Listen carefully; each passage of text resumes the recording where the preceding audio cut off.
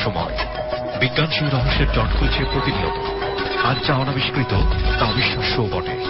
আমাদের ডর অনুষ্ঠানে যে ঘটনার মুখোমুখি আপনি হতে যাচ্ছেন তার যুক্তিসিদ্ধ উত্তর নেই। আমরা প্রতিদিনের জীবনে ভয় বা রহস্যকে যেভাবে স্থান দিয়েছি সেভাবেই এই অনুষ্ঠান আপনার কাছে জায়গা করে নিচ্ছে। এই অনুষ্ঠানের কোনো ঘটনাই সার্বজনীন নয়। ডর মানে ভয়। হন্টেড বাই প্রাণ মিস্টার ম্যাঙ্গো ক্যান্ডি।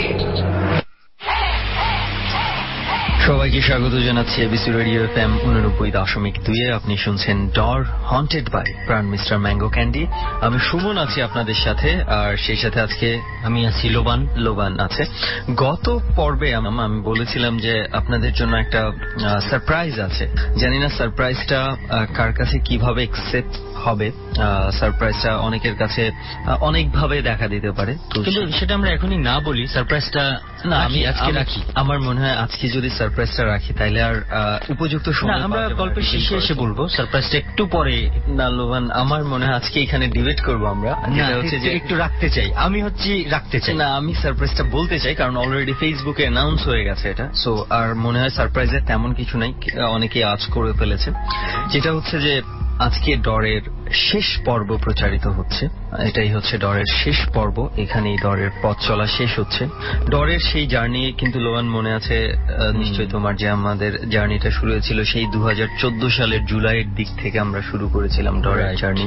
অলমোস্ট 3 বছর পার হয়ে গেছে। আজকে আমরা 170তম পর্বে এসছি আমরা, এবং আজকে আমাদের এই জার্নিটা এখানে শেষ হচ্ছে। ডর আসলে এর আগেও আমরা বলেছি, ডর যখন আমরা শুরু করি অনেক প্রতিকূলতার মধ্য দিয়ে আমাদের ডর শুরু করতে হয়েছিল। অনেক প্রতিকূলতাকে মধ্য দিয়ে আমরা অনেক চ্যালেঞ্জ ফেস করে ডর শুরু করেছি, এবং ডর শুরু করার পর থেকে আমরা অনেক পজিটিভ রেসপন্স পেয়েছি। অনেক মানুষ আমাদেরকে খুব অল্প সময়ে খুব কাছে আপন করে নিয়েছে, এবং অনেক পরে প্রবেশ করেও খুব উপরের দিকে একটা জায়গা করে নিয়েছিল। মানুষের কাছে তাদের যে ভালোবাসা আমরা অল্প সময়ে পেয়েছিলাম, এবং বিভিন্ন স্পটে, হন্টেড স্পটে যাওয়ার পরে আমাদের ওই আহ্বানকারী যেটা ছিল, অন্যান্য মানুষের যে অ্যাকসেপ্টেন্স ছিল, সেটা আসলে খুবই ভালো ছিল। এবং আমরা ওই মানুষদের প্রতি, সবার প্রতি অনেক অনেক অনেক কৃতজ্ঞতা জানাচ্ছি আজকে। আসলে ওই কৃতজ্ঞতা না আমরা বলে শেষ করতে পারবো না। ডরের এই লম্বা সময়ের জার্নিতে আমরা অনেক অনেক মানুষ পেয়েছি যারা আমাদের চেয়েও ডরকে ভালোবাসে, এবং ইনফ্যাক্ট আজকেও শেষ দিনে আমি সেই ধরনের মানুষদেরকেই স্টুডিওতে ইনভাইট করেছি, এবং অনেকেই রয়েছে যাদেরকে আসলে স্টুডিওতে ইনভাইট করা সম্ভব হয়নি। অনেকের অনেক ব্যস্ততা ছিল, তারপরে কেউ ঢাকার বাইরে ছিলেন। ইচ্ছা ছিল যে আরো সবাইকে সমন্বয় করার, কিন্তু খুব অল্প সময়ের মধ্যে হুট করেই হচ্ছে। যাই হোক, সামহাউ কোনোভাবে করা হয়নি। তবে সেই দিক থেকে আমরা আজকে এতটুকু বলতে চাই, যারা আমাদের সাথে এই পুরো জার্নিতে ছিলেন, সাপোর্ট করেছেন, অনেক অনেক ধন্যবাদ আপনাদের, এবং আমরা খুবই কৃতজ্ঞ আপনাদের প্রতি যে আপনারা এইভাবে আমাদেরকে সাপোর্ট করেছেন। আমাদের ডরের জার্নিটা শুরু হয়েছিল যখন আমি ছিলাম, লোবান ছিল, এবং কিবরিয়া ভাই ছিল, এবং রেহান ছিল, এবং ফেনীর মহিপাল থেকে জার্নিটা আমাদের শুরু হয়েছিল। ফেনীর মহিপালের জার্নি আজকে স্টুডিওতে এসে শেষ হচ্ছে, এবং সেই জার্নিগুলো আসলে আমাদের এক একটা জার্নি ছিল, এক একটা অ্যাডভেঞ্চারাস অভিযান বলতে পারি। আমরা অনেক কিছুই শেয়ার করতে পারিনি। অনেক বাধ্যবাধকতা ছিল, অনেক ব্যারিয়ার ছিল, অনেক রেস্ট্রিকশন ছিল, আমরা অনেক কিছুই শেয়ার করতে পারিনি। তারপরে অল্প অল্প কিছু শেয়ার করেছি। সবসময় আমরা চেষ্টা করেছি মানুষ কি চায়, লিসনাররা কি চায়, কিভাবে ডরকে দেখতে চায়। আমরা সেই চিন্তা করে আমরা বিভিন্ন ভাবে ডরকে ভেঙেছি, বিভিন্ন ভাবে পরিবর্তন এনে আপনাদের সামনে উপস্থাপন করার চেষ্টা করেছি, এবং আমাদের বিশ্বাস যে আমরা সেই জায়গায় সফল হয়েছি। আপনারা বিভিন্ন ফরম্যাটে ডরকে অ্যাপ্রিসিয়েট করেছেন। আপনাদের যে ভালোবাসা আমরা পেয়েছি, এটার জন্য আমরা কৃতজ্ঞ, খুবই কৃতজ্ঞ। আসলে যাই হোক, আর অনেক কিছুই বলতে ইচ্ছা করে, শুধু এতটুকুই বলি যে আজকের পর্বটাই শেষ পর্ব। যাই হোক, আর এই মন খারাপ, আসলে শেষ কথাটা শুনলেই কেমন জানি মন খারাপ হয়ে যায়। এটার সাথে ধন্যবাদ দিতে চাই, অনেক বড় একটা ধন্যবাদ দিতে চাই প্রাণ মিস্টার ম্যাঙ্গো ক্যান্ডিকে। প্রাণের সাপোর্ট আমরা অলওয়েজ পেয়েছি। ডটকে যেভাবেই চেয়েছি আমরা, প্রাণ আমাদেরকে সাপোর্ট করেছে। তো সেই জন্য তাদেরকে অনেক অনেক ধন্যবাদ এই পুরো জার্নি জুড়ে আমাদের সাথে থাকবার জন্য। তো আমরা গল্পের দিকে যাই, পরে আবার আজকে আমরা শেষ দিকে এসে আরো বাকি কথা আছে শেষ দিকে বলবো। তো এখন হচ্ছে আমরা এমন একজনের কাছে যাব, এটা আসলে আমরা কি বলবো, যে আমাদের কাছে ফ্যামিলি মেম্বার, যারা ডরকে প্রচন্ড মাত্রায় ভালোবাসে, কখনো কখনো আমাদের চেয়েও বেশি মাত্রায় ভালোবাসে। আপনাদের সামনে পরিচয় করিয়ে দেই এবার আমাদের একজন ফ্যামিলি মেম্বারকে। সোহান, কি অবস্থা, কেমন আছেন? ভালো আছে না সুমন ভাই, আসলে সত্যি ডরের শেষ এপিসোড শুনে খুব খারাপ লাগছে। ডরের পথ চলাটা এখানেই শেষ হচ্ছে। সত্যি কথা বলতে ডরের সাথে স্মৃতি জড়িয়ে আছে আমাদের, সেই শুরু থেকে অনেক অনেক ঘটনা। এবং আমরা যখন বিভিন্ন হন্টেড প্লেসে গেছি, একটা প্লেসে মনে আছে আমরা বোটে করে গিয়েছিলাম শীতের মধ্যে। যাই হোক, সেইগুলা স্মৃতি, সুখ স্মৃতি হয়ে থাকুক সেগুলো আমাদের। তো সোহান এই মুহূর্তে আছে। আসলে সোহানের বিষয় একটু বলি। সোহান হচ্ছে সেই শুরু কিছু পর থেকে সোহানের সাথে পরিচয়, এবং আমি, রেহান, কিবরিয়া ভাই, লোবান ভাই ছিল, লোবান ভাই আছে এখনো।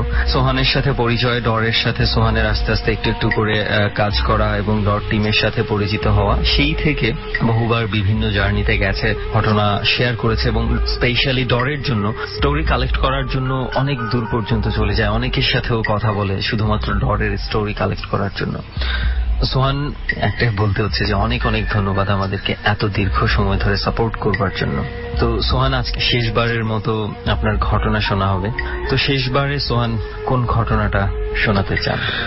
শুনবে, ঘটনা যাওয়ার আগে ছোট্ট একটা ঘটনা বলি, যেটা মানে ডরের জন্য যে একটা বাস্তব অভিজ্ঞতা হয়েছে আমার। সেটা হচ্ছে, যেহেতু আমি অনেক রাতে বাসায় ফিরি, তো একদিন রাতের ঘটনা, তখন মানে ডরের ঘটনা আমি বিভিন্ন জায়গা থেকে মানুষের থেকে নিচ্ছিলাম, মানে যে বলতেছিল যে ভালো ঘটনা আছে আসেন, তো সেখানেই ছুটে যাচ্ছিলাম। তো একদিন রাতের বেলা আমি যখন 12টার দিকে বাসায় ফিরেছি, তখন একজন বললো যে আপনার কাছে মানে একজন লোক এসেছে, সে অনেকক্ষণ ধরে বসে আছে। তো সে তো জানে না যে আমি এত লেট করে আসি। তো সে বাসায় মানে নিচে দারোয়ানের সাথে অনেকক্ষণ বসা ছিল। তা আমি আসার পরে সে বললো যে একটা ঘটনা আছে, মানে সে বলতেছে আরেকজনের, আপনি যদি তার কাছ থেকে এই ঘটনাটা শুনতেন। তাই বললাম যে ঠিক আছে, কালকে যাই। বললো যে না, সে কালকে চলে যাবে সকালবেলা ঢাকার বাইরে। মানে সেই রাত 12টা বাজে, আমার মনে আছে তখন বৃষ্টি ছিল। এই বৃষ্টির মধ্যে সেই লোকের ছাতা দিয়ে আমাকে নিয়ে গেছে সে, এবং আমার বাসা থেকে বেশ খানিকটা দূরে।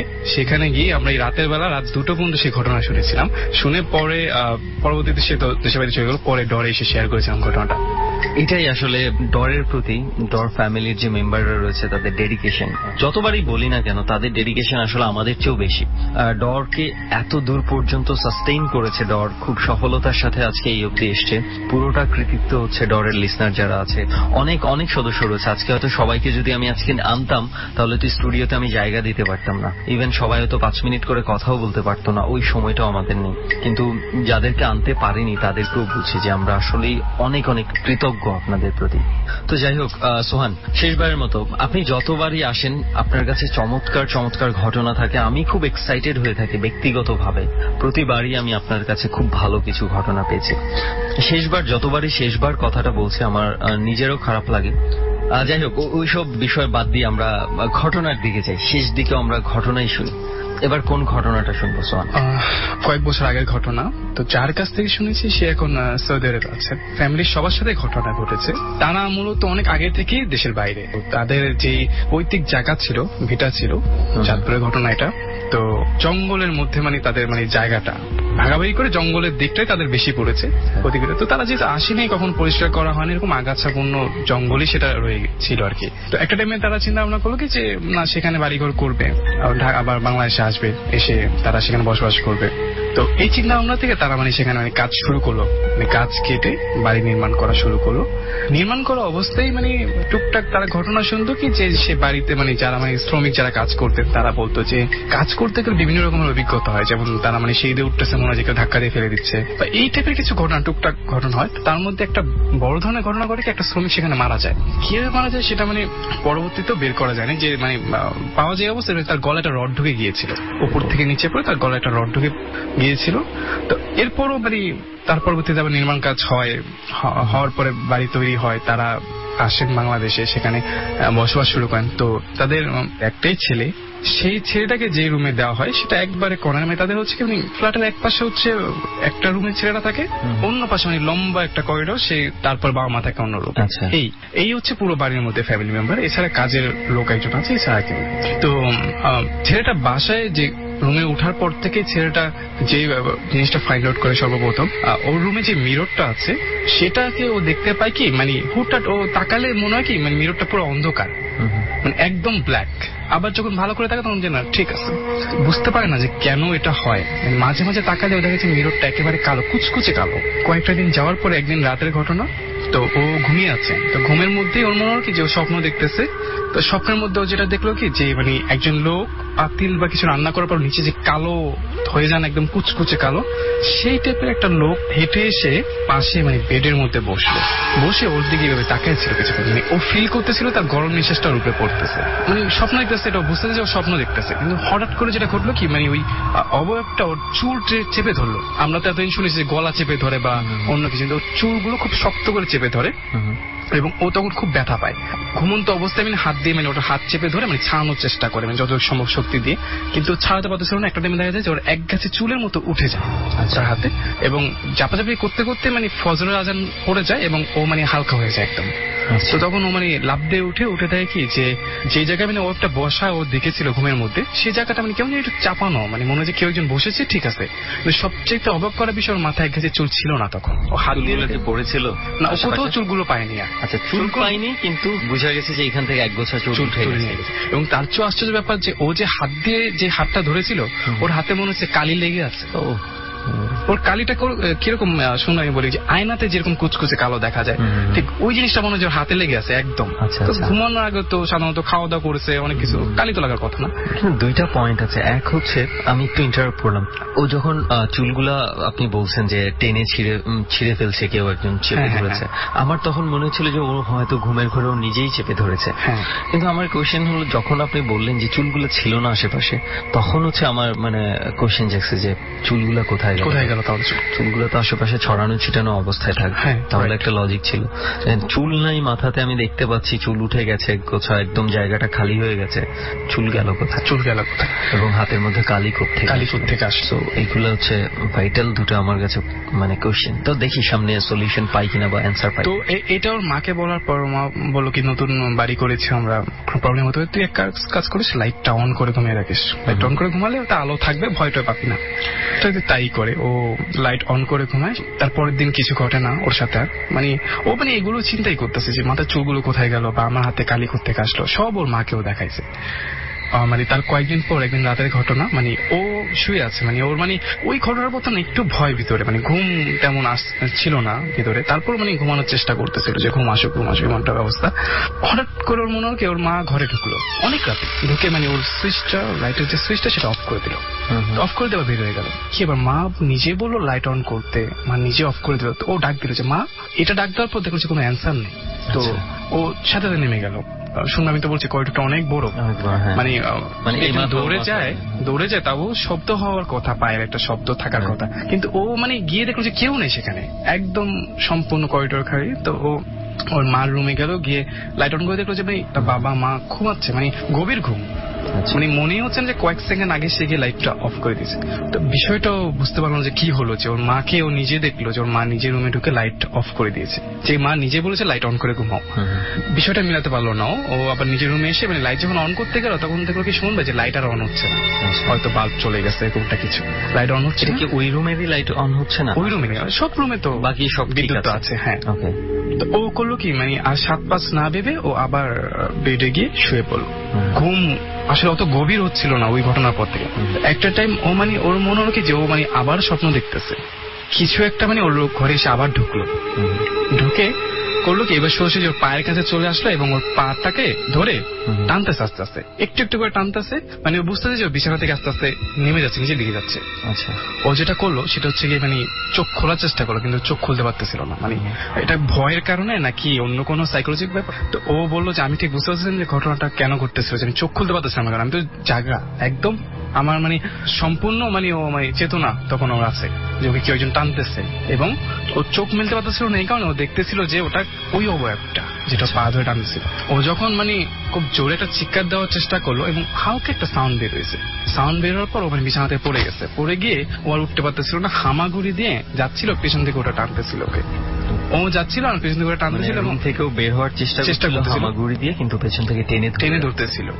তো ও যখন মানে ওই করিডোরের অর্ধেক মধ্যে হামাগুড়ি দিয়ে যায় তখন ওর বাবা সম্ভবত একটু সাউন্ড পেয়েছিল। ওর বাবা উঠে লাইট অন করে দেখে যে ও মানে হামাগুড়ি দিয়ে আসতেছে মানে এদিকে, চোখে মুখে একদম ভয়। তো বাবাকে বললো কি শিখেছিল, বাবা ধরার পরে মানে ঠিক হলো, উঠলো, উঠার পরে বললো যে এই অবস্থা। তখন ওর পায়ে সুন্দর সেই কালির দাগ পাওয়া যায়, যেটা আগে হাতে পেয়েছিল, যে কেউ যেন পা চেপে ধরছে, মানে একবার আঙ্গুলের ছাপ। এই ঘটনা দেখার পর তারা মানে বললো যে এটা কোনো নর্মাল ঘটনা না। তো তারা পরবর্তীতে মানে বিভিন্ন যে প্রসেস এগুলো তাদের সাথে মানে হুজুর টুজুর যারা ছিলেন তাদের সাথে কথাবার্তা বলেন। তো তারা এসে তারা ঘরটাকে বন্ধ করেন এবং তারা বলেন যে সম্ভবত কোনো খারাপ চিন্তিন হবে। তো এটা করার পর 2-3 দিন পর আবার একই রকম সমস্যা আবার শুরু হয়, যে ওর উপরে টর্চারটা হয়, ওই রুমের মধ্যেই হয়। ওই মিররটা কালো দেখে এরকমই মানে ও বলতে থাকে। তো ওকে করে কি এখান থেকে মানে আবার শিফট করে দেয়, ঢাকাতে পাঠিয়ে দেয়। এরপর তো ওর মা মানে ওর মার অভিজ্ঞতা হওয়া শুরু করে। ওর মা দেখেছে মানে মাঝে মাঝে ঘর থেকে কথা শব্দ শোনা যায় এবং করিডোরে যখন উনি তাকায় দেখেন যে ওই মানে দরজার সামনে কেউ একজন দাঁড়ায় আছে। ওনাদের উপরে কোনো মানে টর্চার হয় না, কোনো অ্যাটাক ওনাদের উপর হয় না, ছেলেটার উপরে যে অ্যাটাকটা ছিল ওনাদের উপরে নাই। তো এটা দেখার পর মানে ওনারা বলতে যে এই বাসায় তো থাকা সম্ভব নয় হবে। তো তারা যখন মানে জানতে চায় হুজুরদের কাছে ব্যাখ্যা, তারা বলেন কি হয়তো বা এটা হতে পারে যেটা এখানে একাধিক জিন আছে যারা আগে থেকে এখানে ছিল, আপনারা বাড়িটা করেছেন, হয়তো তাদের বসবাসের মধ্যে পড়ে গেছে এটা, এবং তারা চাচ্ছে না যে আপনারা এখানে থাকেন। তো এটা করার পর তারা পরবর্তী চিন্তা হলো যে না, এইভাবে তো থাকা যায় না, যে শক্তিকে আমরা দেখতে পাচ্ছি না তার সাথে তো যুদ্ধ করে চলা যায় না। তারা করলো কি এটাকে মানে একটা ইতিমখানা, মানে একটা মসজিদের আন্ডারে দিয়ে দিল, তারা এটাকে ইতিমখানা বানিয়ে ফেলেছে পুরোটা, এবং ওই রুমটাকে বন্ধ করে দিয়েছে। এছাড়া বাকি রুমগুলো ইউজ করে ওই রুমটাকে একবার টোটালি বন্ধ করে দিয়েছে। এবং এখনো মানে শোনা যায় মাঝে মাঝে ওই রুমের ভিতর থেকে কথা শব্দ শোনা যায়, রাতের বেলা হাঁটার শব্দ শোনা যায়, এছাড়া আর কোনো ক্ষতি হয় না। তো তারা এরপরে আবার দেশের বাইরে চলে গেছে। আসলে এই জিনিসগুলো যদি আশেপাশে খেয়াল করেন, মানে ওই জিনদের বসবাসের জায়গার উপর বাড়ি তৈরি করে ফেলা বা বিভিন্ন, এই জন্য দেখবেন যে অনেকে মানে সব জায়গায় কিন্তু বাড়ি ঘর তোলার আগে কিছু রিচুয়াল আছে যে এই জিনিসগুলো পালন করা হয় যার যার রিলিজিয়ন অনুযায়ী, যাতে এই ধরনের প্রভাব মুক্ত থাকে বাসাটা। এর আগে অনেকবারই বলেছি ধরে যে অনেকেই হয়তো জানেন ওই ইনফরমেশন গুলা। আমেরিকাতে বলি, ইংল্যান্ডে বলি, যে অনেক অনেক বাড়ি পরিত্যক্ত অবস্থায় পড়ে আছে জাস্ট বিকজ অফ মানে এই ধরনের অ্যাক্টিভিটিস এর জন্য পরিত্যক্ত অবস্থায় পড়ে আছে দিনের পর দিন। ডিসকভারিতে বোধহয় একটা প্রোগ্রাম দেখায় এই ধরনের, হান্টিং নামে একটা প্রোগ্রাম দেখায়। তো আপনাদের যদি ইন্টারেস্ট থাকে আপনারা দেখতে পারেন যে ওখানে বিভিন্ন রিয়েল ঘটনার উপর বেস করে তারা ড্রামাটা উপস্থাপন করে। এমন এমন ঘটনা বলেছে মানে আপনার গা শিউরে উঠবে, মানে ওরা খুব সুন্দর করে মেকিং করে, সেই জন্য হতে পারে আপনি অবাক হয়ে যাবেন যে এই ধরনের বাড়ির মধ্যে আমেরিকাতে এই ঘটনা ঘটতেছে, বাট ইটস ট্রু, এটা ঘটে। তো এবার আপনি বিলিভ করেন না করেন সেটা সম্পূর্ণই আপনার ব্যাপার, বাট ইটস ট্রু। হয়তোবা আমার আপনার লাইফে এখনো ঘটেনি, নেভার নো, কখন ঘটে যায় কে জানে না, কেউই জানে না কখন কার সাথে কি ঘটে যায়। তো যাই হোক, যদি বিলিভ করেন বা না করেন সম্পূর্ণই আপনার ব্যাপার। তবে আরেকজন যাদের লাইফে ঘটে গেছে আমার মনে হয় তাদেরকে উপহাসের পাত্র বানানোর কোনো মানে যৌক্তিকতা নাই। কারণ যেই মানুষটা তার বাসা পর্যন্ত ছেড়ে দিছে, দিনখানাকে দান করে দিয়েছে, মানে কি পরিমাণ ভয় থাকলে এই কাজটা করতে পারে। তারা একরকম বাধ্য হয়েই করেছে যে এখানে আমি থাকতে পারছি না, ওকে একটা গুড পারপাস সার্ভ সেখানেই দিয়ে দিই। ওকে সোহান, বিরতির সময় হয়ে গেছে, এই জায়গায় একটা বিরতি নিতে হচ্ছে, একটু থামাতে হচ্ছে। প্রিয় শ্রোতা, আপনি শুনছেন এবিসি রেডিও FM 89.2। আমি সুমন আছি আপনাদের সাথে এবং ডরের শেষ পর্ব চলছে। আজকে লোবানো আছে আমাদের সাথে স্টুডিওতে এবং আজকে লিসনাররা রয়েছে। এই মুহূর্তে সোহানের ঘটনা আমরা শুনছি। সোহানের ঘটনার বাকি অংশ আমরা শুনবো বিরতি থেকে আসার পর। আশা করি সাথেই থাকবেন। ডর মানে ভয়।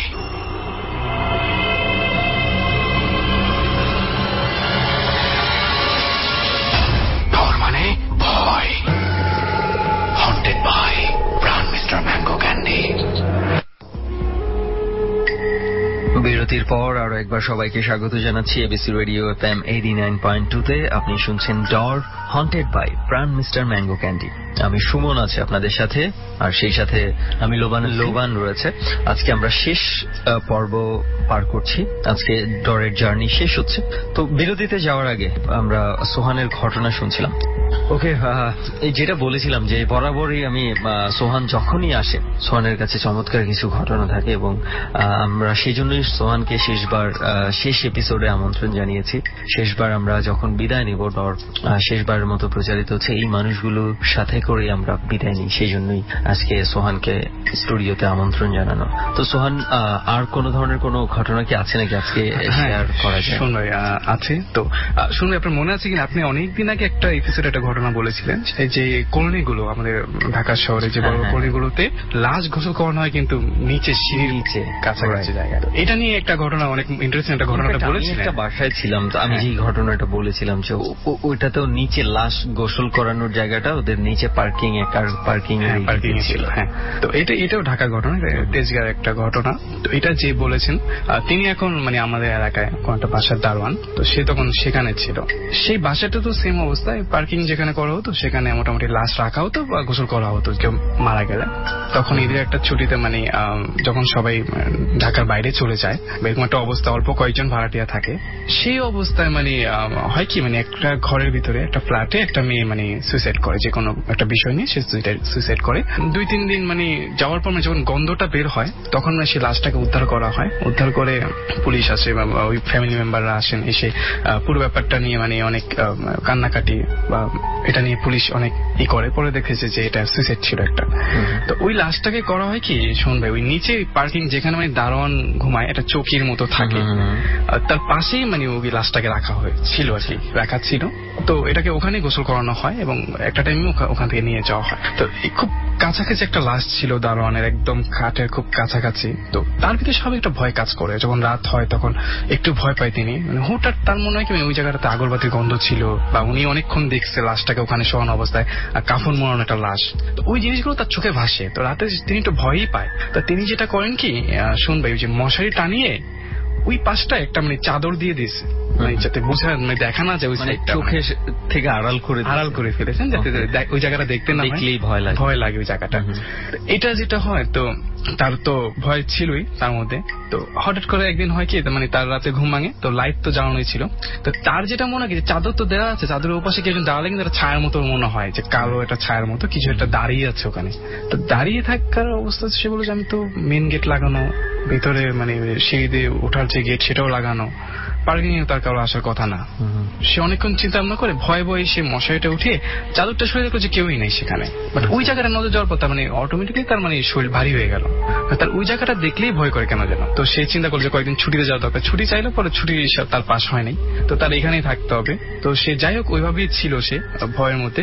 এইভাবে তার মানে প্রতি রাতেই মনে হয় যে কেউ না কেউ এসে তার মশারি ওই জায়গাটার মধ্যে দাঁড়ায় থাকে, মানে খুব কাছাকাছি, 1-2 হাত জায়গার মধ্যে হয় পার্থক্য। তো একদিন সে চিন্তা করে কি এটা দেখবো। তো সে জেগেই থাকে। তো সে যেদিন জেগে থাকে সেদিন আর কিছুই দেখতে পায় না, দেখে যে কিছুই নেই। সারা রাত সে জেগে থাকে, কিছুই নেই। ওই যে একটা আগরবাতির গন্ধ, ওটা মাঝে মাঝে কোথা থেকে যেন আসে, এসে আবার বাতাসের সাথে মিলিয়ে যায়। তো একদিনের ঘটনা, সে মানে ওই চাদরটা দিতে সে ভুলে গেছে, সেখানে চাদর দিতে ভুলে গেছে। ওই অবস্থায় মানে ঘুমিয়ে পড়ে, মানে আস্তে আস্তে মানে 10-15 দিন চলে যায় ঘটনাটা। তো একটা টাইমে তার ঘুমিয়ে যায়, মনে হয় যে মানে ফিস ফিস ফিস ফিস মানে কেমন যেন একটা মানে অন্যরকম একটা কথাবার্তি শব্দ শোনা যাচ্ছে, কেউ যেন কথা বলতেছে। তো তার চোখ মেলে যেটা সে তাকায় দেখে যে মানে ওই জায়গাটাই তার নজরটা চলে যায়। চোখটা মেলার পর চোখ মেলে তাকানোর মধ্যে দেখে যে সে ওখানে একটা মানে একদম নতুন একটা আস্ত লাশ শোয়ানো, মানে একদম কাফনে মোড়ানো লাশ, মনে হচ্ছে একদম নতুন। আচ্ছা। এবং সেটার পাশে আগরবাতি চলতেছে, আগরবাতির গান আসতেছে। কথাটা কে বলতেছে, করতে গেছে সেটা সে বুঝতে পারতেছিল না। তো তখন লাশ দেখতে পাচ্ছে। তো সে চিন্তা করে কি লাশ আসলো কোত্থেকে, মানে কেউ রেখে গেল কিনা, মানে তো হঠাৎ তার ওই মেয়েটার কথা মনে পড়ছে, এই লাশটা তো এখানে গোসল করানো হয়েছে। তো সে এতটাই ভয় পায়, মানে সে আর চিৎকার না দিয়ে তাকিয়ে থাকে। এবং সে একটা টাইম দেখতে পায় যে ওই লাশটা ওখানে শোয়ানো অবস্থায়। এবং শুন ভাই, একদম ভোর পর্যন্ত, মানে আজান দেওয়ার আগ পর্যন্ত লাশটা ওখানেই ছিল ওই অবস্থায়, উনি সেভাবেই তাকে ছিল। তারপরে মানে তার আর কিছু মনে নেই, ঠিক আজানটা দাও তার আগে তার কিছু মনে নেই। এবং সে সকালে উঠে দেখে যে কিছুই নেই সেখানে, এবং আগরবাতি যে জ্বলছিল সে গুঁড়াগুলো পড়ে আছে শুধু। আগরবাতির গুঁড়া ছিল সেখানে। এটা না উঠলে আমি সিরিয়াসলি আমি ধরে নিতাম এটা হচ্ছে তার ইমাজিনেশন। আমি সেটাই ভেবেছিলাম।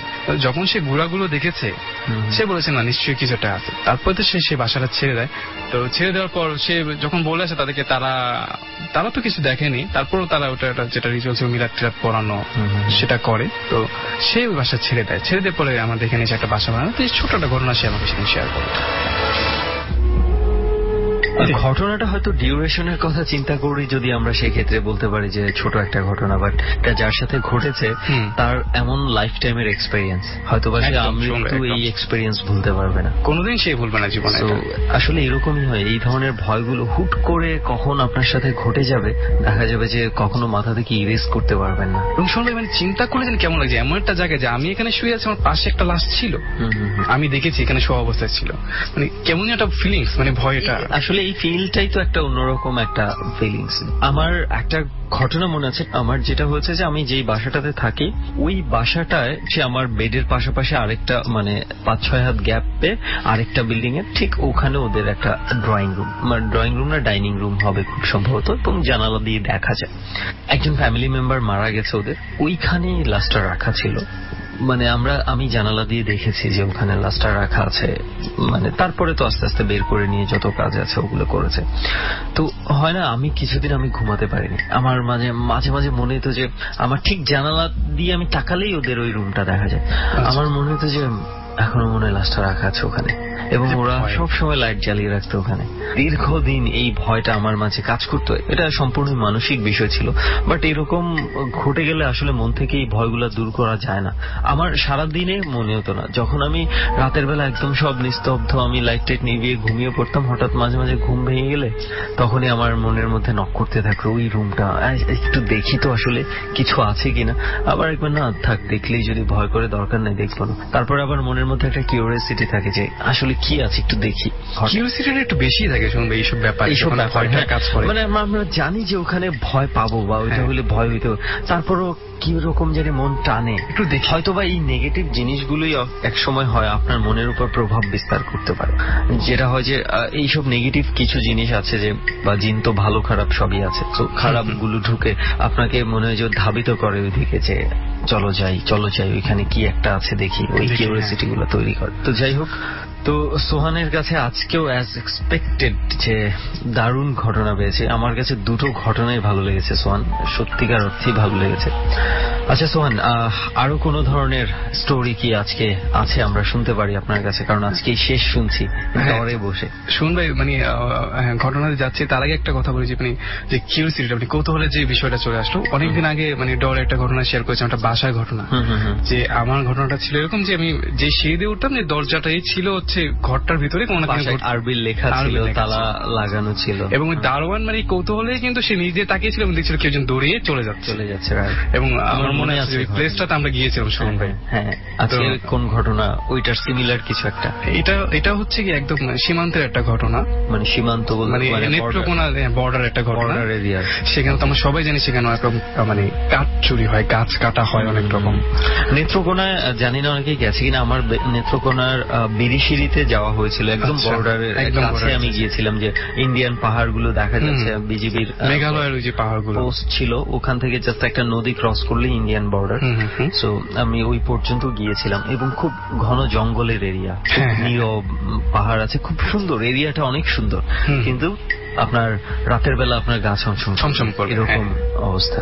ওকে, তারপর কিন্তু সেখানে একটা সিন্ডিকেট ছিল, তারা মানে কাঠ চুরি করতো, সেখান থেকে কাঠ সাপ্লাই দিত। তাদের একজনের থেকে ঘটনাটা আমি শুনেছি। ঘটনা ছিল এরকম যে তারা মানে কাঠ কাটতে যেত দল বেঁধে, কাঠ কাটতে, এবং তারা একদম বর্ডারে চলে যেত এবং লুকিয়ে যেত, চুরি করে কাঠটা কাটতে হতো, খুব সতর্কতাভাবে তারা কাঠটা কাটতো। তাদের মধ্যে একটা ঘটনা করি, তার মধ্যে নতুন একজন লোক যায়, তো সেই দেখতো কি যে কাঠ তো ঠিকই, কিন্তু সন্ধ্যার পর তারা মানে খুব তাড়াহুড়ো করে বেরিয়ে যেত, চলো আর কাটা যাবে না, চলো। তো সেই একজনকে জিজ্ঞেস করছে, ওই লোকগুলো তো সন্ধ্যার সময় থাকার কথা, অন্ধকারেই তো কাটবে, চুরি যেহেতু করবে। হ্যাঁ, তো বললো যে খেয়ে পারো, মানে থাকি আমরা রাতের বেলায় তো সুবিধাটা বেশি, মানে তার ধারণা ছিল যে রাত থেকে বোধহয় ভোর পর্যন্ত কাঠ চুরি হবে, কিন্তু সেখানে উল্টো দেখতে যে সন্ধ্যার পর থেকে তারা কিছুটা সময় কাটে, তারপরে স্টপ হয়ে যায় একদম। তো একজন বললো কি যে না, এখানে সন্ধ্যার পর থাকা যাবে না, অনেক প্রবলেম হয়, অনেক ঘটনা ঘটে। তো তিনি আর এটা নিয়ে বাড়াবাড়ি করেনি, তাদের সাথে মিলে জিরে কাজ করতেছে। একদিন হয় কি, সে যখন বাসায় চলে আসে, আসার পরে সে দেখতে পায় কি যে তাদের মধ্যে একটা মানে কমন ব্যাপার কি, যে গামছার মধ্যে তারা যে সিগারেট টাকা পয়সা বেঁধে রাখতো গামছার মধ্যে। তো সে খেয়াল করলো যে তার গামছাটা সে ফেলে এসেছে ওখানে, এবং সেখানে তার যাবতীয় টাকা পয়সা, সিগারেট, অনেক কিছু ছিল। তারা তো লুঙ্গি পরে মানি ব্যাগ ইউজ করার মতো কোনো অবস্থা থাকে না তাদের। তো সে চিন্তা করলো কি যে এটা যদি না আনি তাহলে ওখানে আমার সব টাকা পরদিন হয়তো চুরি হয়ে যেতে পারে বা কারো হাতে পড়লে তো এটার পাওয়ার সম্ভাবনা নাই। তো তখন অনেক রাত হয়ে যায়, তখন একজনকে বলে কি যে চলো আমরা একটু ওখানে যাবো, আমার টাকা এটা ফেলে আসছে। তো সে বলো কি কোনোভাবে আমি যাবো না, আমার ভয় করে ওখানে যেতে। মানে ছমছমে ভাব, জঙ্গল পুরোটা, কোথাও বসতি নেই, কিছু নেই। তো সে একাই সেখানে রওনা হয়। সেখানে যাওয়ার আগে ছোট একটা মাঠের মতো পড়ে, সে জঙ্গলটা যাওয়ার আগে ছোট একটা মাঠের মতো পড়ে। তো সেই মাঠের কাছে যাওয়ার পর সে দেখেছি মানে মাঠের মাঝখানে কয়েকটা কুকুর বসে আছে, একদম সবগুলো কুকুরই কালো বসে আছে।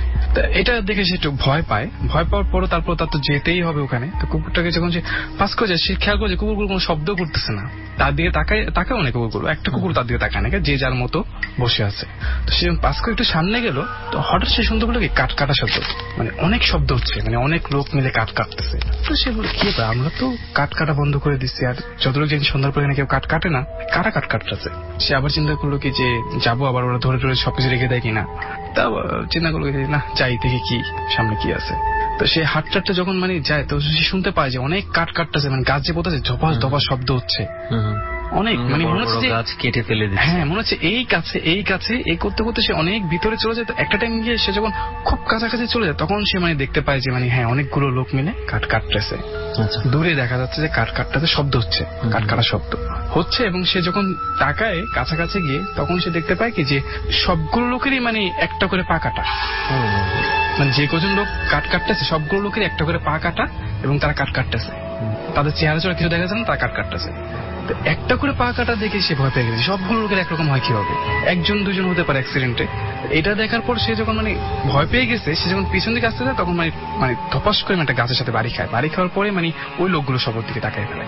তাকানোর পর সে দেখে কি যে মানে সবগুলো লোকেরই একই অবস্থা, মানে ফেসটা মানে একদম গাছের মতোই সমান, কোনো মানে নাই, কিছু নাই আলাদা করে। এটা দেখার পর দেখলো কি যে সবগুলো লোক তার দিকে আসতেছে, মানে প্রচন্ড ভয় পেয়েছে। সে যখন দৌড় মারতে যখন যে মানে তার উপরে একটা গাছ ভেঙে পড়তেছে, এতটুকু তার মনে আছে যে একটা গাছ তার উপরে ভেঙে পড়তেছে। তো যখন তার জ্ঞান পেয়ে, তখন তার দেখা যায় তার মেরুদণ্ডের হাড়ও সব ভেঙে গেছে, এবং তার যে সহপাঠীরা সকালবেলা সে তাকে পায় ওই অবস্থায়। এবং ওই জায়গায় যে সবচেয়ে আশ্চর্য ব্যাপার, একটা গাছও কাটা ছিল না ওখানে। রাতের বেলা এত শব্দ শুনেছিল, তার কথা শোনার পর সবাই দেখলো যে একটা গাছও সেখানে কাটা নেই। তো তার হাড় ভেঙে যায় একদম, এবং তাকে মানে বেশ কয়েকদিন সে অসুস্থ ছিল, তারপরে অবশ্যই সে মারা যায়। তো এরপর থেকে মানে ওই যারা ছিল তাদের মানে যার থেকে ঘটনা যায়, সে ওই কাজ ছেড়ে চলে আসে ওখান থেকে, যে এখানে আর কাঠ কাটবো না, মানে ভয় পেয়ে সে চলে আসে। তো তার কাছ থেকে এটা শুনেছিলাম। আসলে এটা এই যে ওই যে কিউরিওসিটি, মানে খুব বেশি কৌতূহল অনেক সময় বিপদ ডেকে আনে। সো তারই হচ্ছে আরো একটা নমুনা, যে কিছু কিছু ক্ষেত্রে এরকম যেই জায়গাতে আমি জানি যে এখানে একটা প্রবলেম আছে, সেই জায়গায় আমার মনে হয় এই ধরনের দুঃসাহস না দেখানোটাই অনেক বুদ্ধিমানের কাজ। যাই হোক, সো যারা শুনছেন হয়তো বিরক্ত হতে পারেন, খুব বেশি উপদেশ দিয়ে ফেলি আমরা। তো উপদেশ বলেন, পরামর্শ বলেন, সাজেশন বলেন, বা অ্যাজ এ ডরের লিসনার হিসেবে আমরা চাই যে এই ধরনের কৌতূহলগুলো অনেক সময় একটু প্লিজ মানে কন্ট্রোল করার চেষ্টা করবেন। কৌতূহল অবশ্যই থাকা উচিত মানুষের। কৌতূহল যদি না থাকতো আজকে হয়তো পৃথিবী এত দূর আগাতো না। কৌতূহল আছে বলেই নতুন নতুন জিনিস আবিষ্কার হচ্ছে, মানুষ নতুন নতুন কিছু জানছে, নতুন কিছু তৈরি করছে, কৌতূহল আছে বলেই। সো কৌতূহল অবশ্যই থাকা ভালো, কিন্তু আপনি কোথায় কোন পরিস্থিতিতে এই কৌতূহলটা মেটাতে যাচ্ছেন, এটা খুব গুরুত্বপূর্ণ একটা জিনিস। সো এটা অবশ্যই মাথায় রাখবেন, এবং এটা পরিণামটার কথা ভাবতে হবে। পরিণামটার কথাও কি হতে পারে সেটাও আপনাকে ভাবতে হবে। সোহান, আরো একটা ঘটনা আপনার আছে, আপনি বলছিলেন। হ্যাঁ, আমরা একটু ছোট্ট করে, যেহেতু আর শোনা হবে না ওভাবে। সো আমার মনে হয় না, আমি তারপরও মাঝে মাঝে ডর না হোক, হয়তো অন এয়ারে না হোক, অফ এয়ারে মাঝে মাঝে আমরা গল্প করবো আপনার সাথে কিছু। আমাদের তো সম্পর্কটা আজীবনের জন্য কন্টিনিউ থাকবে। তো আমরা হয়তো মাঝে মাঝে এমনিতে দেখা করেও আপনার সাথে আমি ঘটনা শোনার জন্য দেখা করব, কিন্তু দেখা গেছে যে যারা ডরের লিসনার থাকবে তারা মিস করবে। সো আজকে তাদের জন্য আরো একটু বেশি বেশি আপনার কাছ থেকে গল্প আমরা বের করে আনতে চাইছি ঘটনাগুলো। এখন কোন ঘটনা? আচ্ছা, এটা হচ্ছে আমার আব্বুর সাথে একটা ঘটনা, খুব আগে একটা ঘটনা এটা। তো এটা হচ্ছে কি, আমাদের এলাকায় মানে একজন মানে পাগল থাকতেন। সে পাগলটার স্বভাবটা এমন ছিল, সে মানে মানুষকে কামড়াতো। আচ্ছা, মানুষকে ধরে ধরে কামড়াতো, এটা ছিল তার স্বভাব। মানে তার যাকে টার্গেট হতো দৌড়ে হলো তাকে কামড়াতো যেখানে হোক। এবং সবচেয়ে আশ্চর্য ব্যাপার শুনুন ভাই, মানে সে যাকে কামড়াতো, তার মানে যেখানে কামড়াতো সে জায়গাটা তো বিশ্রী অবস্থা হতো, এবং সে মানে 10-15 দিন জ্বরে ভুগতে, এমনও হয়েছে যে কেউ কেউ মারাও গিয়েছেন এটা পরে। তো গ্রামবাসীগুলো যেহেতু পাগল, তাকে কি করবে, তাকে শিকল দিয়ে বেঁধে রাখতো, যেভাবে আটকে রাখা যায়। তো যেটাই হোক, মানে তার একটা ঘর ছিল হচ্ছে রাস্তার পাশে, এর আশেপাশের কিছু নেই, ওই রাস্তার পাশে একটা ঘর, ওই পাগলটা সেখানেই ঘুমাতো ঘরের ভিতরে। কি করতো না করতো সেটাকে জানতো, সে ভয়েও কেউ ওই দিকে যেত না। ওই পাগলের ভয়ে সন্ধ্যার পরে তো দিনের বাদ যদিও মানুষ যেত গাড়ি গুড়ি নিয়ে, রিক্সা নিয়ে, আর যেত দল বেঁধে লাঠি লুটি নিয়ে পাগলকে ভয় দেখানোর জন্য, কিন্তু রাতের বেলা তো ভুলেও কেউ যেত না সেখানে। তো হয় কি, মানে একটা টাইম না ওই পাগলটা কোন একটা কারণে কেন জানি তাকে মৃত অবস্থা পাওয়া যায় ঘরের ভিতরে। আচ্ছা, এখন কে মেরে গেছে সেটা জানি না, তাকে পাওয়া যায় এমন অবস্থা মানে তার এখানে বোধহয় কেউ যেন খুব জোরে একটা কোপ দিয়েছে, মানে এই জায়গাটা মানে অর্ধেক হয়ে গেছে, সাদা হয়ে গেছে, রক্ত কেটে গেছে গলার এখানে। কিন্তু শুনবে সবচেয়ে মানে অবাক করবে সবাই যেটা দিয়েছে, এক ফোঁটা রক্ত পড়ে নেই কোথাও। আচ্ছা, কোপ যে দিয়েছে রক্ত চিহ্ন নেই, এই জায়গাটা সাদা হয়ে আছে এবং জমাট বেঁধে আছে, যে হ্যাঁ রক্ত জমাট বেঁধে আছে, কিন্তু কোনো রক্তের ফোঁটা পড়ে নেই মাটির মধ্যে। তো কি করবে, পাগলকে জানজা করে দাফন করা হয় অনেক দূরে। তো এটার অনেকদিন পরের ঘটনা, মানে ওই ঘটনাটা এমন হয়েছে, মানে ঘটনাটা হওয়ার পরও মানুষের মধ্যে একটা ভয় কাজ করে।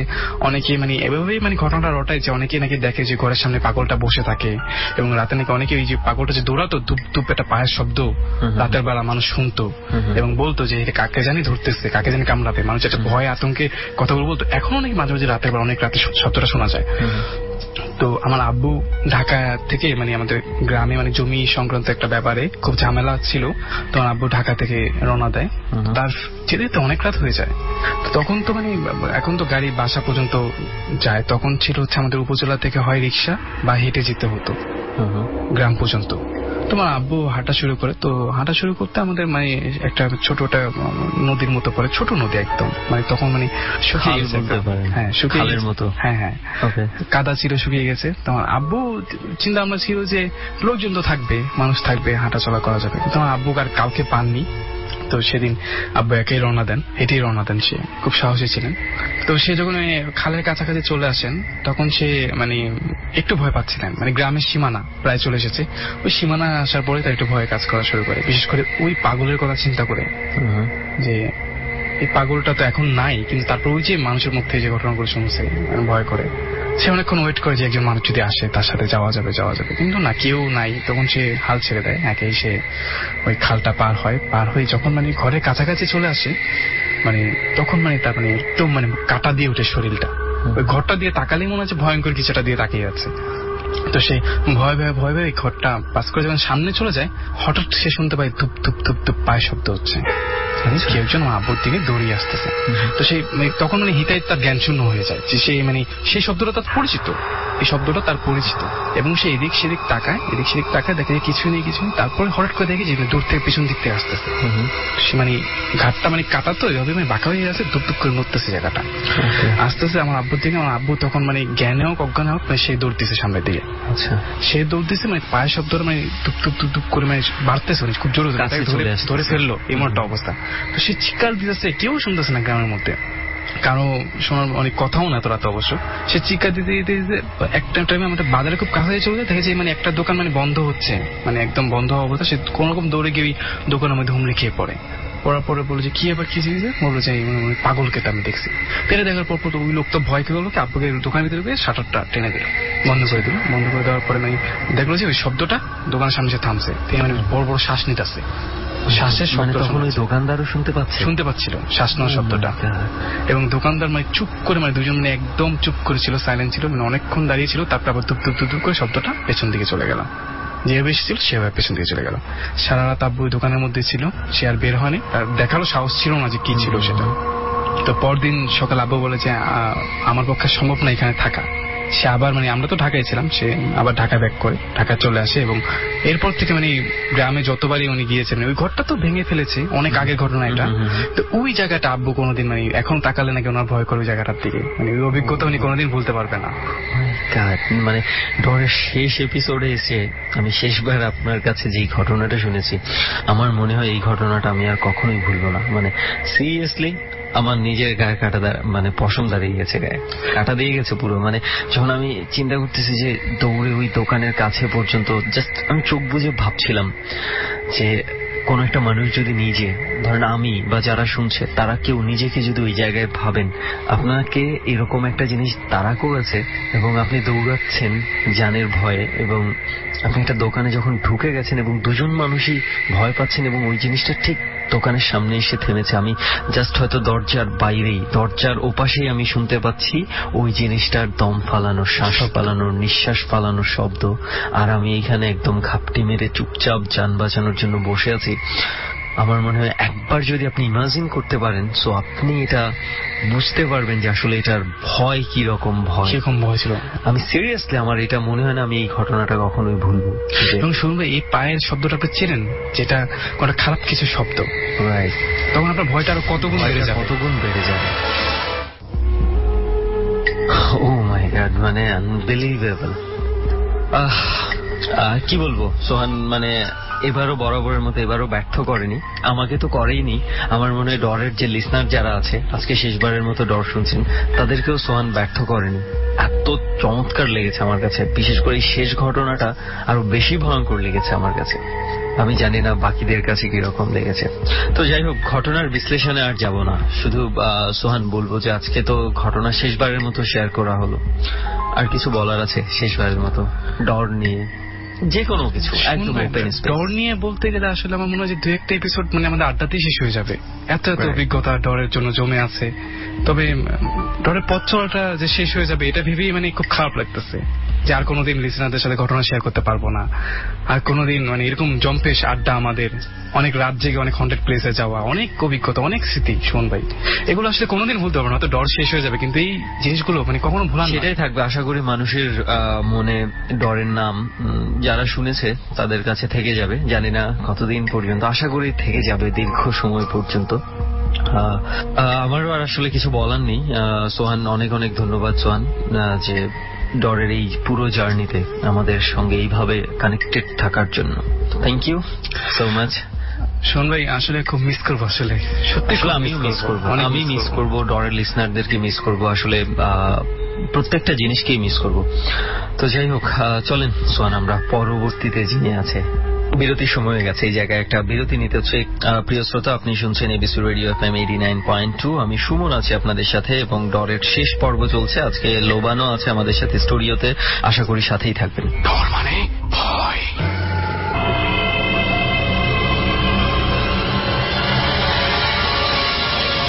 ডর মানে ভয়, হন্টেড বাই প্রাণ মিস্টার ম্যাঙ্গো ক্যান্ডি। বিরতির পর আরো একবার সবাইকে স্বাগত জানাচ্ছি এবিসি রেডিও FM 89.2-তে। আপনি শুনছেন ডর, হন্টেড বাই প্রাণ মিস্টার ম্যাঙ্গো ক্যান্ডি। আমি সুমন আছি আপনাদের সাথে। তো সোহানের ঘটনার শেষ হয়েছে, পরবর্তীতে আরো একজনের ঘটনা শুরু হবে এবং এর সাথে একটু মনে করিয়ে দিই আজকে এই ডরের আজকেই সমাপ্তি ঘটতে যাচ্ছে। আপাতত আমরা পরবর্তী অতিথির কাছে যাব এবং তার সাথে একটু পরিচিত হয়ে নিই। নাম কি আপনার? জি, আমি শিয়াবুন সাকিব, চিটাগাং ইউনিভার্সিটি থেকে মাস্টার্স করেছি সোশিওলজিতে। বর্তমানে আপনি কি করছেন? বর্তমানে আমি একটি বেসরকারি প্রতিষ্ঠানে চাকরি করি। আপনার ঘটনায় আমরা যাব, তার আগে যেটা একটু আপনার জন্য ঘটনাটা একটু ব্যতিক্রম। আপনি এই প্রথম ডরে এসছেন এবং এটাই ফার্স্ট, এটাই লাস্ট। স্বাগত জানাচ্ছি শেষবারের জন্য। আপনাকে ধন্যবাদ। আপনার সাথে আমার অফ দ্য রেকর্ড যে কথাবার্তা হয়েছিল, আপনার ঘটনাটা আমি একটু শুনেছিলাম, জি, একটা সম্পূর্ণ ভিন্ন প্যাটার্নের একটা ঘটনা এবং প্যারানরমাল ঘটনা। আমি আমার অন্যান্য সিনিয়র ভাই বা আমাদের আত্মীয় স্বজন, দাদি নানির কাছ থেকে অনেক সময় আমরা কল্পকাহিনীর মতো শুনতাম, কিন্তু পার্সোনালি আমার বিশ্ববিদ্যালয় পর্যন্ত আমার জীবনে কখনো ওইভাবে ঘটেনি, যার ফলে আমি বিষয়টার সঙ্গে ঘটনাটা ঢাকায় ঘটে এবং ঘটনাটা ঢাকায়। ওকে, আমি আর সময় নষ্ট করতে চাই না, আমরা সরাসরি ঘটনায় যেতে চাই। এই জিনিসটা একটু বলতে চাই যে আজকের লাস্ট এপিসোড হচ্ছে ডরের। এই সোহানের কাছে দুর্দান্ত কিছু ঘটনা শুনেছি এবং আপনার ঘটনাটাও আমার মনে হচ্ছে ভালো হবে। এরপরে যিনি আছে তার কাছেও কিছু ভালো ঘটনা আছে বলে আমার বিশ্বাস, এবং আমরা লাকি যে লাস্ট এপিসোডে আমরা চমৎকার কিছু ঘটনা পাচ্ছি। ঘটনায় যাই, আসলে শুরু থেকে একটু আমাদেরকে খুলে বলেন। ঘটনাটা হচ্ছে যে আমার 2012 সালের দিকে হবে, জানুয়ারি থেকে আমি হলে থাকা শুরু করলাম। তো কোনো একটা ঈদুল ফিতর সেই সময় আমার ফ্যামিলির মেম্বাররা গ্রামের বাড়িতে চলে যায় এবং এরপরে আমাদের প্রিলিমিনারি পরীক্ষার একটা ডেট ছিল যে হয়তো একদিন প্রিপারেশন ছিল। আমি 33তম বিসিএস এর ভাইভাও দিয়েছি। আচ্ছা, এটা কত সালের ঘটনা? এটা 2012 কোন একটা মাস, আমি ঈদের আগে পরে হবে, অনেকদিন আগে তো মানে এক্স্যাক্টলি বলতে পারতেছি না। আমার বাসা রংপুরে, তো স্বাভাবিকভাবে ওখানে গিয়ে ঈদ করে আবার ঈদের পরপরই তো একটু কষ্ট হয়ে যায়, পড়াশোনার একটা গ্যাপ হয়ে যায়। তো আমরা যে 4 জন ফ্রেন্ড হলে ছিলাম তাদেরও ওই একই প্রিপারেশন। ওই সময় আবার ডাক্তার হিসাবে অনেকগুলো ডাক্তার নিয়োগের ব্যাপার ছিল, আর আমার ওই হলটা হচ্ছে ডক্টরদের হল, আমার মেডিকেলের ফ্রেন্ড ওরা। তো আমার সেই মেডিকেলের ফ্রেন্ডরা এখন অনেক বড় জায়গায় প্রতিষ্ঠিত। তো আমরা যে 4টা ফ্রেন্ড ছিলাম, এছাড়াও হলে নিচতলায় 2টা ভাই ছিল, কিন্তু আমাদের দোতলার ফ্লোরে আমরা 4 জন ছিলাম। আমি তো মেডিকেলের বাইরে, আমি শিবন সাকিব, ফ্রেন্ড ডক্টর ইমন বর্তমানে ঢাকা মেডিকেলের রেজিস্ট্রার, আর আমার আর একটা ফ্রেন্ড ডক্টর নাসের, সে সার্জারি রেজিস্ট্রার, সেও ডিএমসি তে এখন কর্মরত। আর একটা ফ্রেন্ড হচ্ছে ডক্টর আশিক, সে বাউল সাউন্ড দেখতো, মেডিকেল টার্ম একটা আছে, তার নাম আমরা দুষ্টমি করে বাউলিং বলতাম। সে Bogura medical college clinical assistant পোস্টে। তো এখন ঈদের দিন সকালবেলা আসলে সকালের নাস্তাটা ঈদে একটু কষ্টকর হয়ে যায়। তা আমার ফ্রেন্ড ছিল এই লালবাগে, ও ফোন করলাম, সে মেডিকেলের স্টুডেন্ট, ওর বাসা লালবাগে আছে। ও বললো চলে আয়, আমরা চলে গেলাম। তো আন্টি খুব আমাদেরকে ঈদের দিন স্বাভাবিক সবার বাসায় অনেক ভালো খাবার টাবার অ্যারেঞ্জমেন্ট করা থাকে, আমরা খেলাম।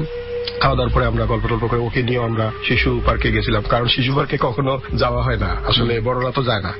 এরপরে এইভাবে দুপুর কেটে গেল। দুপুরে আমরা চিন্তা করলাম যে আমাদের কারো একটা বাসায় যাওয়া দরকার।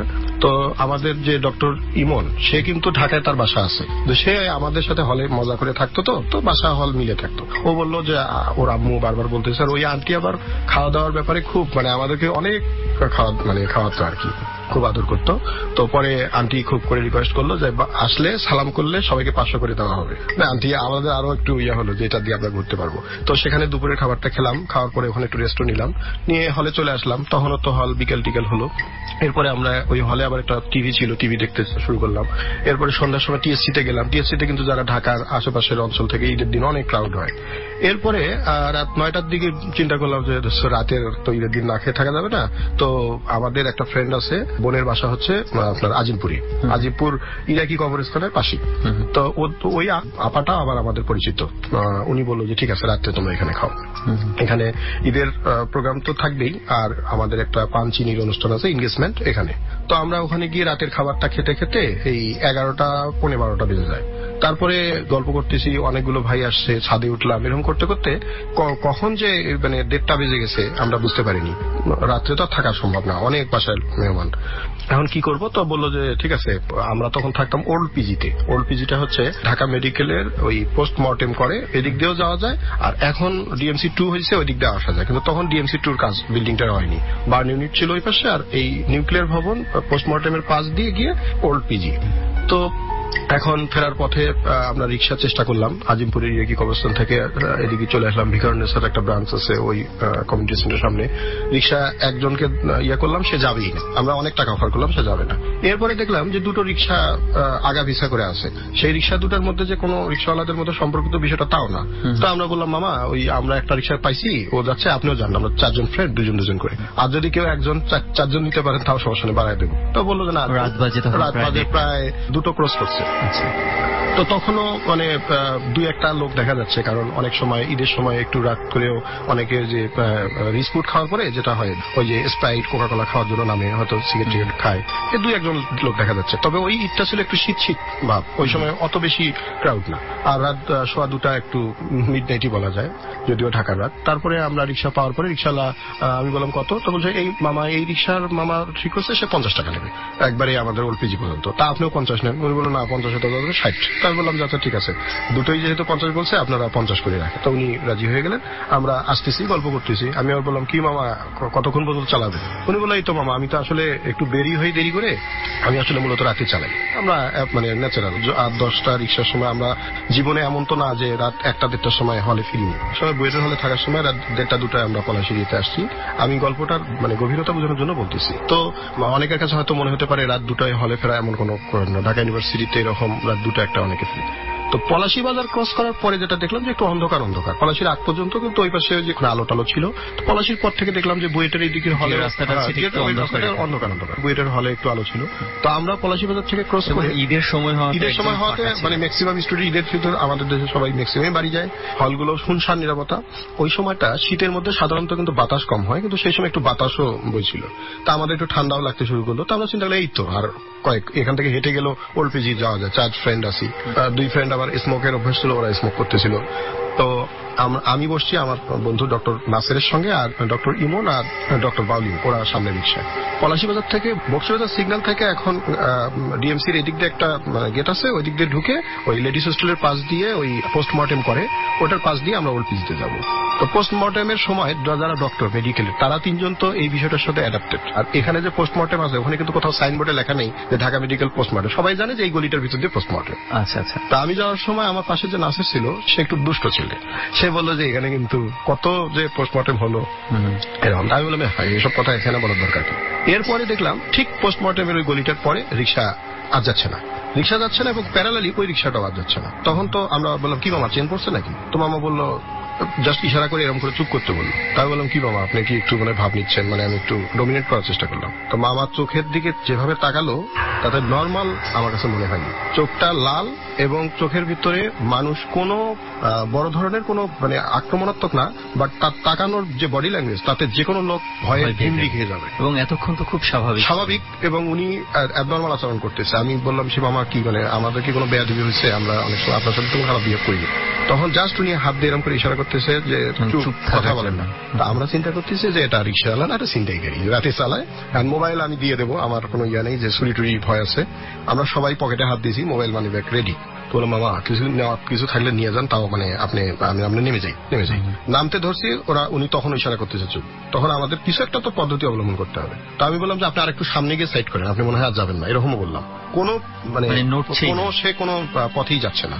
এরপরে যখন সেটা হলো যে এরকম প্রায় 1.5 মিনিট 2 মিনিটের মতো হয়ে গেছে এবং তাকায় আছে, তখন আমরা বারবার বলছি যে কোনো সমস্যা কি, মানে কোনো এনি প্রবলেম বা আপনার টাকা আরো বাড়া দিতে হবে। সেটা লাস্টে আমাদের পকেট আমি মনে হয় 150, ওরা 100 বা 150 বের করছে, বের করে মামার সিটের ওখানে রাখছে। সে কিন্তু রিক্সা থেকে নেমে দাঁড়ায় আছে।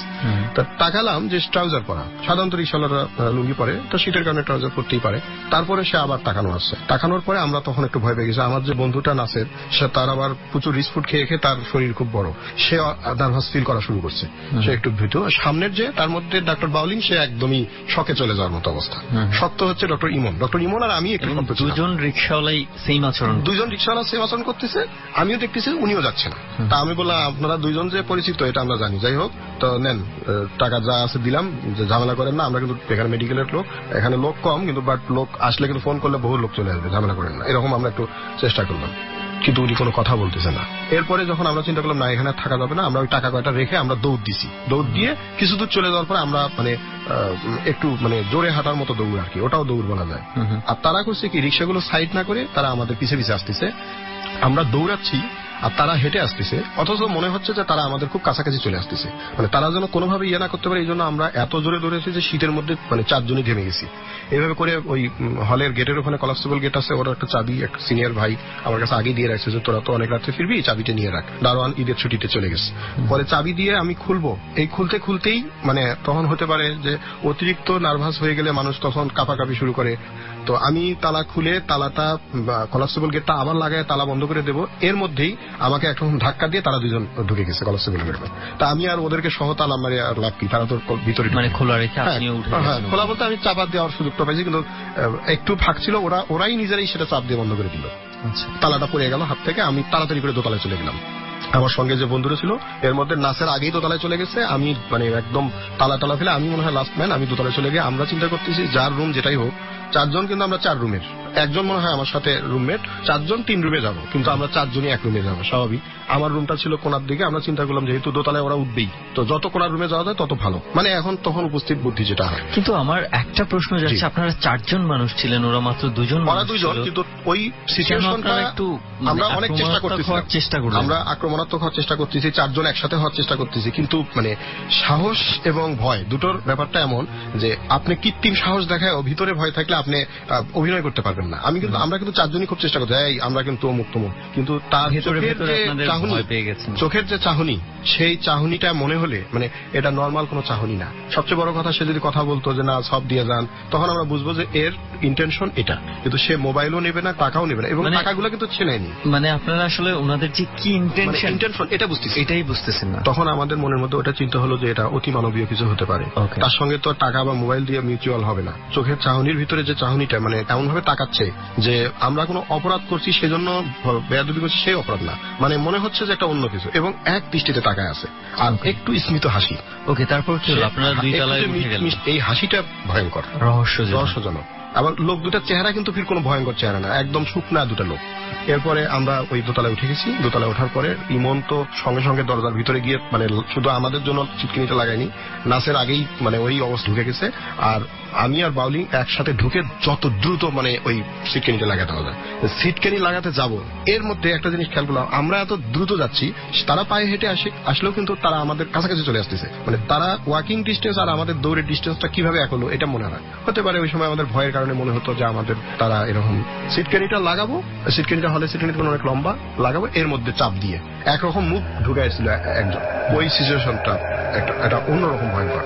আর সবচেয়ে যেটা ব্যাপার যে পুরা জায়গাটায় ওই মূল ভবন ছাড়া এই পুরা জায়গাটা, ওই যে পলাশি থেকে শুরু করলাম কারেন্ট নেই, একদম অন্ধকার। আচ্ছা, অন্ধকার, মুখ ঢুকাইছে। আর ওই পাশের ওই যে আমি আবার জানলা খোলা রেখে গেছিলাম, তো ওই পাশের দুই এক দোকান, তবে একটা পেট্রোল পাম্প আছে ওখানে, ওদের কিছু মিটমিটি আলো, ওই লোকটার আলোটার কারণে ওই লোকটার মুখটা একটু আধো আধো দেখা যাচ্ছে।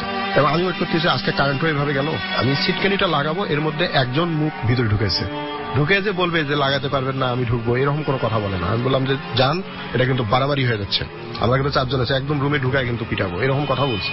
তখন বডি ল্যাঙ্গুয়েজে কোনো কথা না বলে না, কিন্তু এই যে মুখের যে হাসিটা ওইটা একটু কমা এবং বাড়া হয়। সে তখন একটু মনে হয় মুখটা আর একটু হাসির মতো করলো, এবং চোখের ওই তাকানোর ইয়েটা এরকম। এরপরে একরকম চারজন ধাক্কা দিয়ে তার মুখ বের করে দিয়েছে। আমরা ভয়ে তার মুখের দিকে হাত দিতে পারতেছিলাম না, তার মুখে হাত দিয়ে যে পিছন থেকে ঠেলে দেবো এই সাহস আর পাচ্ছি না। তারপরে ওই পাল্লা দুটা এরকম করতে করতে সেই মনে হয় একটু মুখ ইয়ে করছে, সিটকেনি লাগিয়ে দিছি। সিটকেনি লাগানোর পরে হাসির শব্দ। তখন যদি বলতো যে সিটকেনি লাগায় কি, আমরা তো সিটকেনি ধাক্কা দিয়ে খুলে ফেলবো, এরকম কথা বললো তো মনে করতাম যে না, মানুষ, এরা মানুষ। এরপরে যেটা হলো, চার ফ্রেন্ড কাঁপতেছি, একজন আর একজনকে ধরায়। তার মধ্যে নাসের আমার যে ফ্রেন্ড, ও একেবারে এত শকে চলে গেছে, ওর মতো ওর হাতের তালু টালু ইয়ে করতেছে আর ওয়েট করতেছে আল্লাহ কারেন্ট কখন আসবে। মোবাইল টোবাইল সবগুলা, চারটা মোবাইল অন করছি, মানে লাইট জ্বালায় রাখছি। রুমে স্বাভাবিক কারেন্ট যায় না, মোমবাতিও কেনা হয় নাই, লাস্টে কয়েল জ্বালাইছি ভয়ে যে একটু ধোয়া টোয়া হোক। আর জানলাগুলো খুলে দিছি, জানলা খুলে দিয়ে আমরা দুই একটা মামাকে ডাকার চেষ্টা করি, এই মামা ফ্লেক্সিলোড আছে, কিংবা মামা চায়ের মামাটা কই, কেউ তো নাই, যে আমরা বুঝাচ্ছি যে দুই একটা মামা ডাক দিলে আসবে। কিন্তু খুবই আনফর্চুনেটলি যেটা কোনো মামা যাচ্ছে না। আমরা খালি অপেক্ষা করতেছি একটা যদি গাড়িও যেত, লেগুনা যেত, যাচ্ছে না, এবং কারেন্টও আসতেছে না। এর মধ্যে যেটা হলো, চারটা ফ্রেন্ড চুপ করে আছি, যে চুপ করে থাকি, একদম পিন ড্রপ সাইলেন্ট। তারপরে ফোন দিলাম নিচের দুটা ভাই আছে কিনা, তাদের ফোন রিং হচ্ছে, ধরতেছে না। তখন অলরেডি কিন্তু 3:15 বেজে গেছে। সবচেয়ে বড় কথা, ব্লকে যদি একটা লোক থাকতো, তাকে আমাদের রুমে নিয়ে আসতো, ভাই এই ঘটনা দেখেন তো কি করি। আর সবাই হাতে লাঠি টেটে নিয়েছে, কিন্তু এই বিল্ডিং এ যদি মেরেও ফেলে থুয়ে যায় কিছু, মানে ওরকম। এরপরে যেটা হলো, একটু পরে রুমে নক করছে। আমরা বললাম যে না, রুম খোলা হবে না, সারা রাত নক করলে রুম খোলা হবে না। তা আমরা ভাবতেছি যদি রুম নক করার পরে না খুলে রুম যদি ভেঙে ঢোকে, আধা ঘন্টা পর পর কোনো কথা বলে না, নক করে, আর আমরা মনে করেন মানে কাঁপাকাঁপি শুরু হয়ে যায়। সেই নক করতে করতে আপনার ভোরের একটু আলো ইয়া হওয়া শুরু করলো। ভোরের আলো ইয়া হওয়া শুরু করার পরে আমাদের মধ্যে একটু কনফিডেন্স গ্রো হওয়া শুরু করলো যে এখন তো আর কোনো সমস্যা হবে না। সারা রাত জুড়ে কি? সারা রাত বলতে 3:15 থেকে ফজরের আজান দেয় 4:45 পর্যন্ত। এই সময়টা চিন্তা করে দেখেন, এই 20 মিনিট 25 মিনিট পর আমরা মনে করি এই যে নক করতেছে না, এবার মনে হয় চলে গেছে। তারপরে আমরা আর একটা চেষ্টা করছি, ওই পাশের ভেন্টিলেটর দিয়ে একটু দেখার চেষ্টা করছি, সাহসে কুলায় না। তারপরে ডক্টর ইমন একটু দেখার চেষ্টা করতে, একদম দাঁড়ায় আছে। এবং সবচেয়ে যেটা ভয়ঙ্কর ব্যাপার, আমরা তো ভেন্টিলেটর দিয়ে যে দেখবো, সেটা তো আমরা রুমের উপরে টেবিলে উঠে ভেন্টিলেটর দিয়ে দেখতেছি, তারা তো আর রুমের ভিতরে কে কোন দিক দিয়ে বাইরে তাকানোর চেষ্টা করতেছে বোঝার কথা না। সে তখন এরকম করে ভেন্টিলেটর দিকে দাঁড়িয়ে আছে। এটা দেখে ইমন পড়ে গেছে। মানে জাস্ট আমরা ভেন্টিলেটরটা কিন্তু রুমের দরজাটা মিডল পয়েন্টে, ভেন্টিলেটরটা ধরেন লেফট সাইডে একটা আছে, রাইট সাইডে একটা আছে। আর ওই পুরাতন হল তো, ভেন্টিলেটর গুলো অনেক বড়।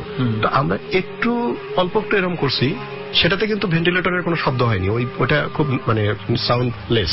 এরকম করে দেখছি, আর সে এক মনে হচ্ছে যে সে এভাবে তাকায় আছে, আমরা ভেন্টিলেটর কখন খুলবো, এবং দুইজনই। এবং ওই তাকানোটা দেখলে এটা মানে ওটা বোঝানো যাবে না সেটা যে কি।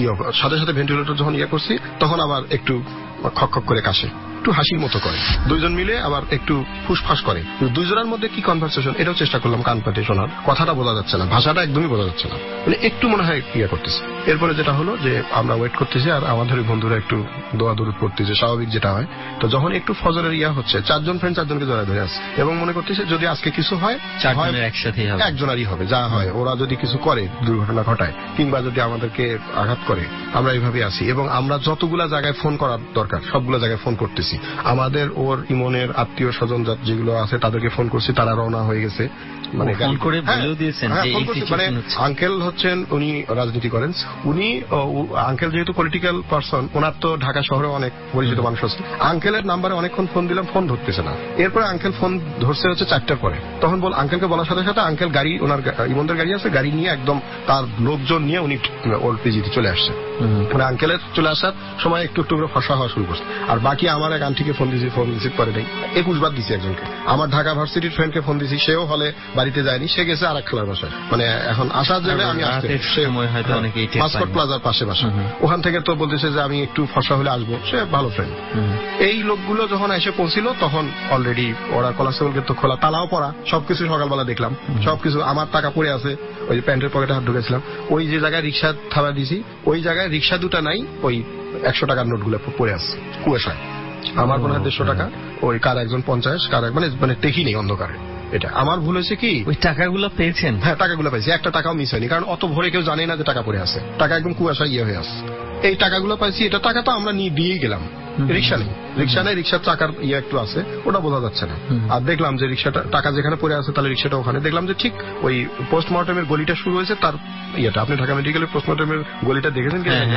একটু গলি দিয়ে কিন্তু যেতে হয়, ওই ঠিক ওই জায়গাটা। ওর পাশেই হচ্ছে আপনার মেডিকেলের ছাত্রদের ক্লাস রুম গুলো আর কি।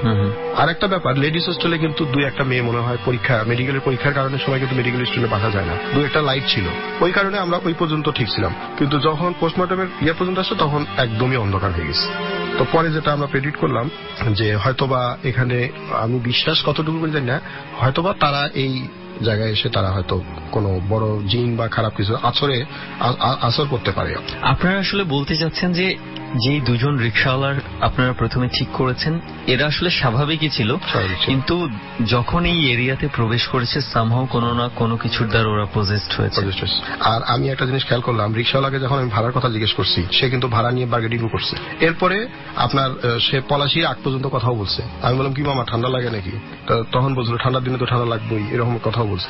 তার কথা বন্ধ হয়েছে ওই বক্সিবাজার সিগন্যালের আগে। আমি এটা খেয়াল করিনি, আমি ভাবছি যে চলে আসছি এই জন্য কথা। মানে পরবর্তীতে আপনারা পুরো সিনারিওটা পরে যখন ওই আমি বললাম মামা এদিক দিয়ে গেলে তো ইয়ে হবে, আপনি একটু এই যে এদিক দিয়ে ঘুরে আসেন, এই যে লেডিস হোস্টেল এদিক দিয়ে একটা ঢুকছে, গলি ঢুকছে, বাম পাশে আউটডোর, ডান পাশে এটা, আপনি এদিক দিয়ে যান, এই গলিতে আমরা প্রায়ই যাই আমাদের এলাকায়, এরকম আমি বলতেছি। একটু থামাচ্ছি আপনাকে, আসলে বিরতির সময় হয়ে গেছে, একটা ছোট্ট বিরতি নিতে হবে, বিরতির পর আমরা আবারও ফিরব। প্রিয় শ্রোতা, আপনি শুনছেন এবিসি রেডিও FM 89.2, চলছে ডর হন্টেড বাই প্রাণ মিস্টার ম্যাঙ্গো ক্যান্ডি, আর আমি সুমন আছি আপনাদের সাথে। এবং আজকে চলছে ডর শেষ পর্ব, এরপর আর ডর শোনা হবে না। তো যাই হোক, আমরা ছোট্ট একটা বিরতি নিচ্ছি। আমরা যেই সময়টাতে ছিলাম, যেই জায়গাটাতে ছিলাম, ঠিক এই জায়গা থেকে আবার ফিরবো ছোট্ট একটা বিরতির পর। আশা করি আমাদের সাথেই থাকবেন। ডর মানে ভয়।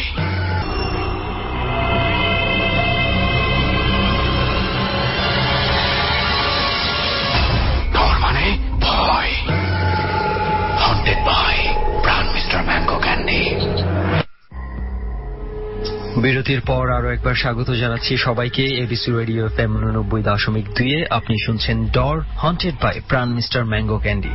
সবাই এরই মাঝে জেনে গেছেন যে আসলে ডরের আজকে শেষ পর্ব চলছে এবং আমরা ফেসবুক সহ SMS সহ বিভিন্ন জায়গায় বিভিন্ন ধরনের মন্তব্য পাচ্ছি ডরের আজকে শেষ পর্ব নিয়ে। আসলে এই জায়গাগুলোতে আসলে আমরা আর কোনো ধরনের কোনো কিছু মন্তব্য করতে চাইনি, চাচ্ছিও না। আমরা শুধু এতটুকু বলতে চাই সবকিছু শুরু যেমন আছে শেষও আছে, আবার যে জায়গায় শেষ হয় সেই জায়গা থেকে নতুন করে শুরু হবারও একটা চান্স থাকে। তো যাই হোক, ডর সিজন 1 আজকের মতো শেষ হচ্ছে। ডর একটা বড় বিরতি বিরতিতে যাচ্ছে, হয়তো নতুন ভাবে আবারও আপনাদের সাথে আপনাদের ভালোবাসা যদি থাকে আবারও ফিরে আসবে নতুন ভাবে আপনাদের কাছে।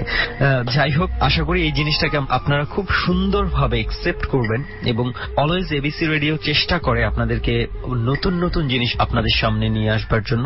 এবারও তার ব্যতিক্রম হবে না, এবিসি রেডিও নতুন কিছু নিয়ে আবারও আপনাদের সামনে হাজির হবে। তো যাই হোক, আমরা বিরতিতে যাওয়ার আগে যে জায়গাটাতে ছিলাম, এরপর আসলে কি হলো? আপনি এদিক দিয়ে যান, আমাদের এলাকায় এরকম বলতেছে তো মামা দেখি খালি যাচ্ছে কিন্তু কথা বলতেছে না। আর ব্যাপারটা হচ্ছে যে সে কিন্তু ওই মর্গের ওখানে এসে যখন ওই নাসের আমার সাথে ওই মর্গ নিয়ে গল্প করছে, সেই গল্প শোনার পরে যে সে থামছে তা না, সে কিন্তু ওই রিক্সা একটু স্লো হচ্ছে তখন আবার নাসের ওই গল্পটার মতো একটু করছিল যে এটা কিন্তু মর্গ ইত্যাদি। ঠিক নাসেরের ওই মর্গের কথাটা একটু তোলা আর ওই রিক্সাটা ওখানে মানে থামানো। আমি কি মামা যাবেন না? তখন চুপ। মানে শেষ পর্যন্ত আপনাদেরকে ওরা এসে খুব মানে ভালোভাবেই পেয়েছে, কোনো ধরনের কোনো প্রবলেম না, কোনো প্রবলেম হয়নি। কিন্তু ওই যে সোয়া 2টা থেকে ভোর 4:45 পর্যন্ত এটা আসলে এই সিচুয়েশনে না পড়লে কেউ বুঝবে না, কারণ পিন ড্রপ সাইলেন্টের মধ্যে একটু পরপর নক করে এবং আমরা চিন্তা করতেছি যে এখানে কিছু করলে কিছু করা যাবে না। এইটা হচ্ছে আমার কাছে মানে একটা জায়গায় মানে আমি জিজ্ঞেস প্রশ্ন করেছিলাম আপনারা, আপনি বলছেন যে আসলে ভেতরে ভয় থাকলে আসলে ওই সাহস তখন মুখে আসলে বলেও ওই সাহস বোঝা যায় যে আসলে ভয় পাচ্ছে। আমি সেটাই ভাবছিলাম বারবার, 4টা ফ্রেন্ড মানে এই বয়সের যুবক বয়সের 4টা মানুষ, মানে ছিনতাইকারী যদি 2জনও হয়, আমি নিজের এলাকায় চলে এসেছি, আমার মানে আশেপাশে মানে আমি রুমে ঢুকে গেছি, আমার আশেপাশে হাতিয়ার আছে বা আমি লাঠি টাঠি যাই হোক আমি অ্যাটাক করতে পারি, তারপর ওই ভয় কেন? ভয়টা আসলে অন্য জায়গায়। আমরা দুটো কারণে ভয় পেয়েছি, যে তারা যদি টাকা সবই নিত, মোবাইল সব নিত, তাহলে বুঝতাম যে ইন্টেনশন হচ্ছে এই পর্যন্তই, ছিনতাই করার নিয়ে ছিনতাইকারী আর 10টা মানুষের মতোই মানুষ।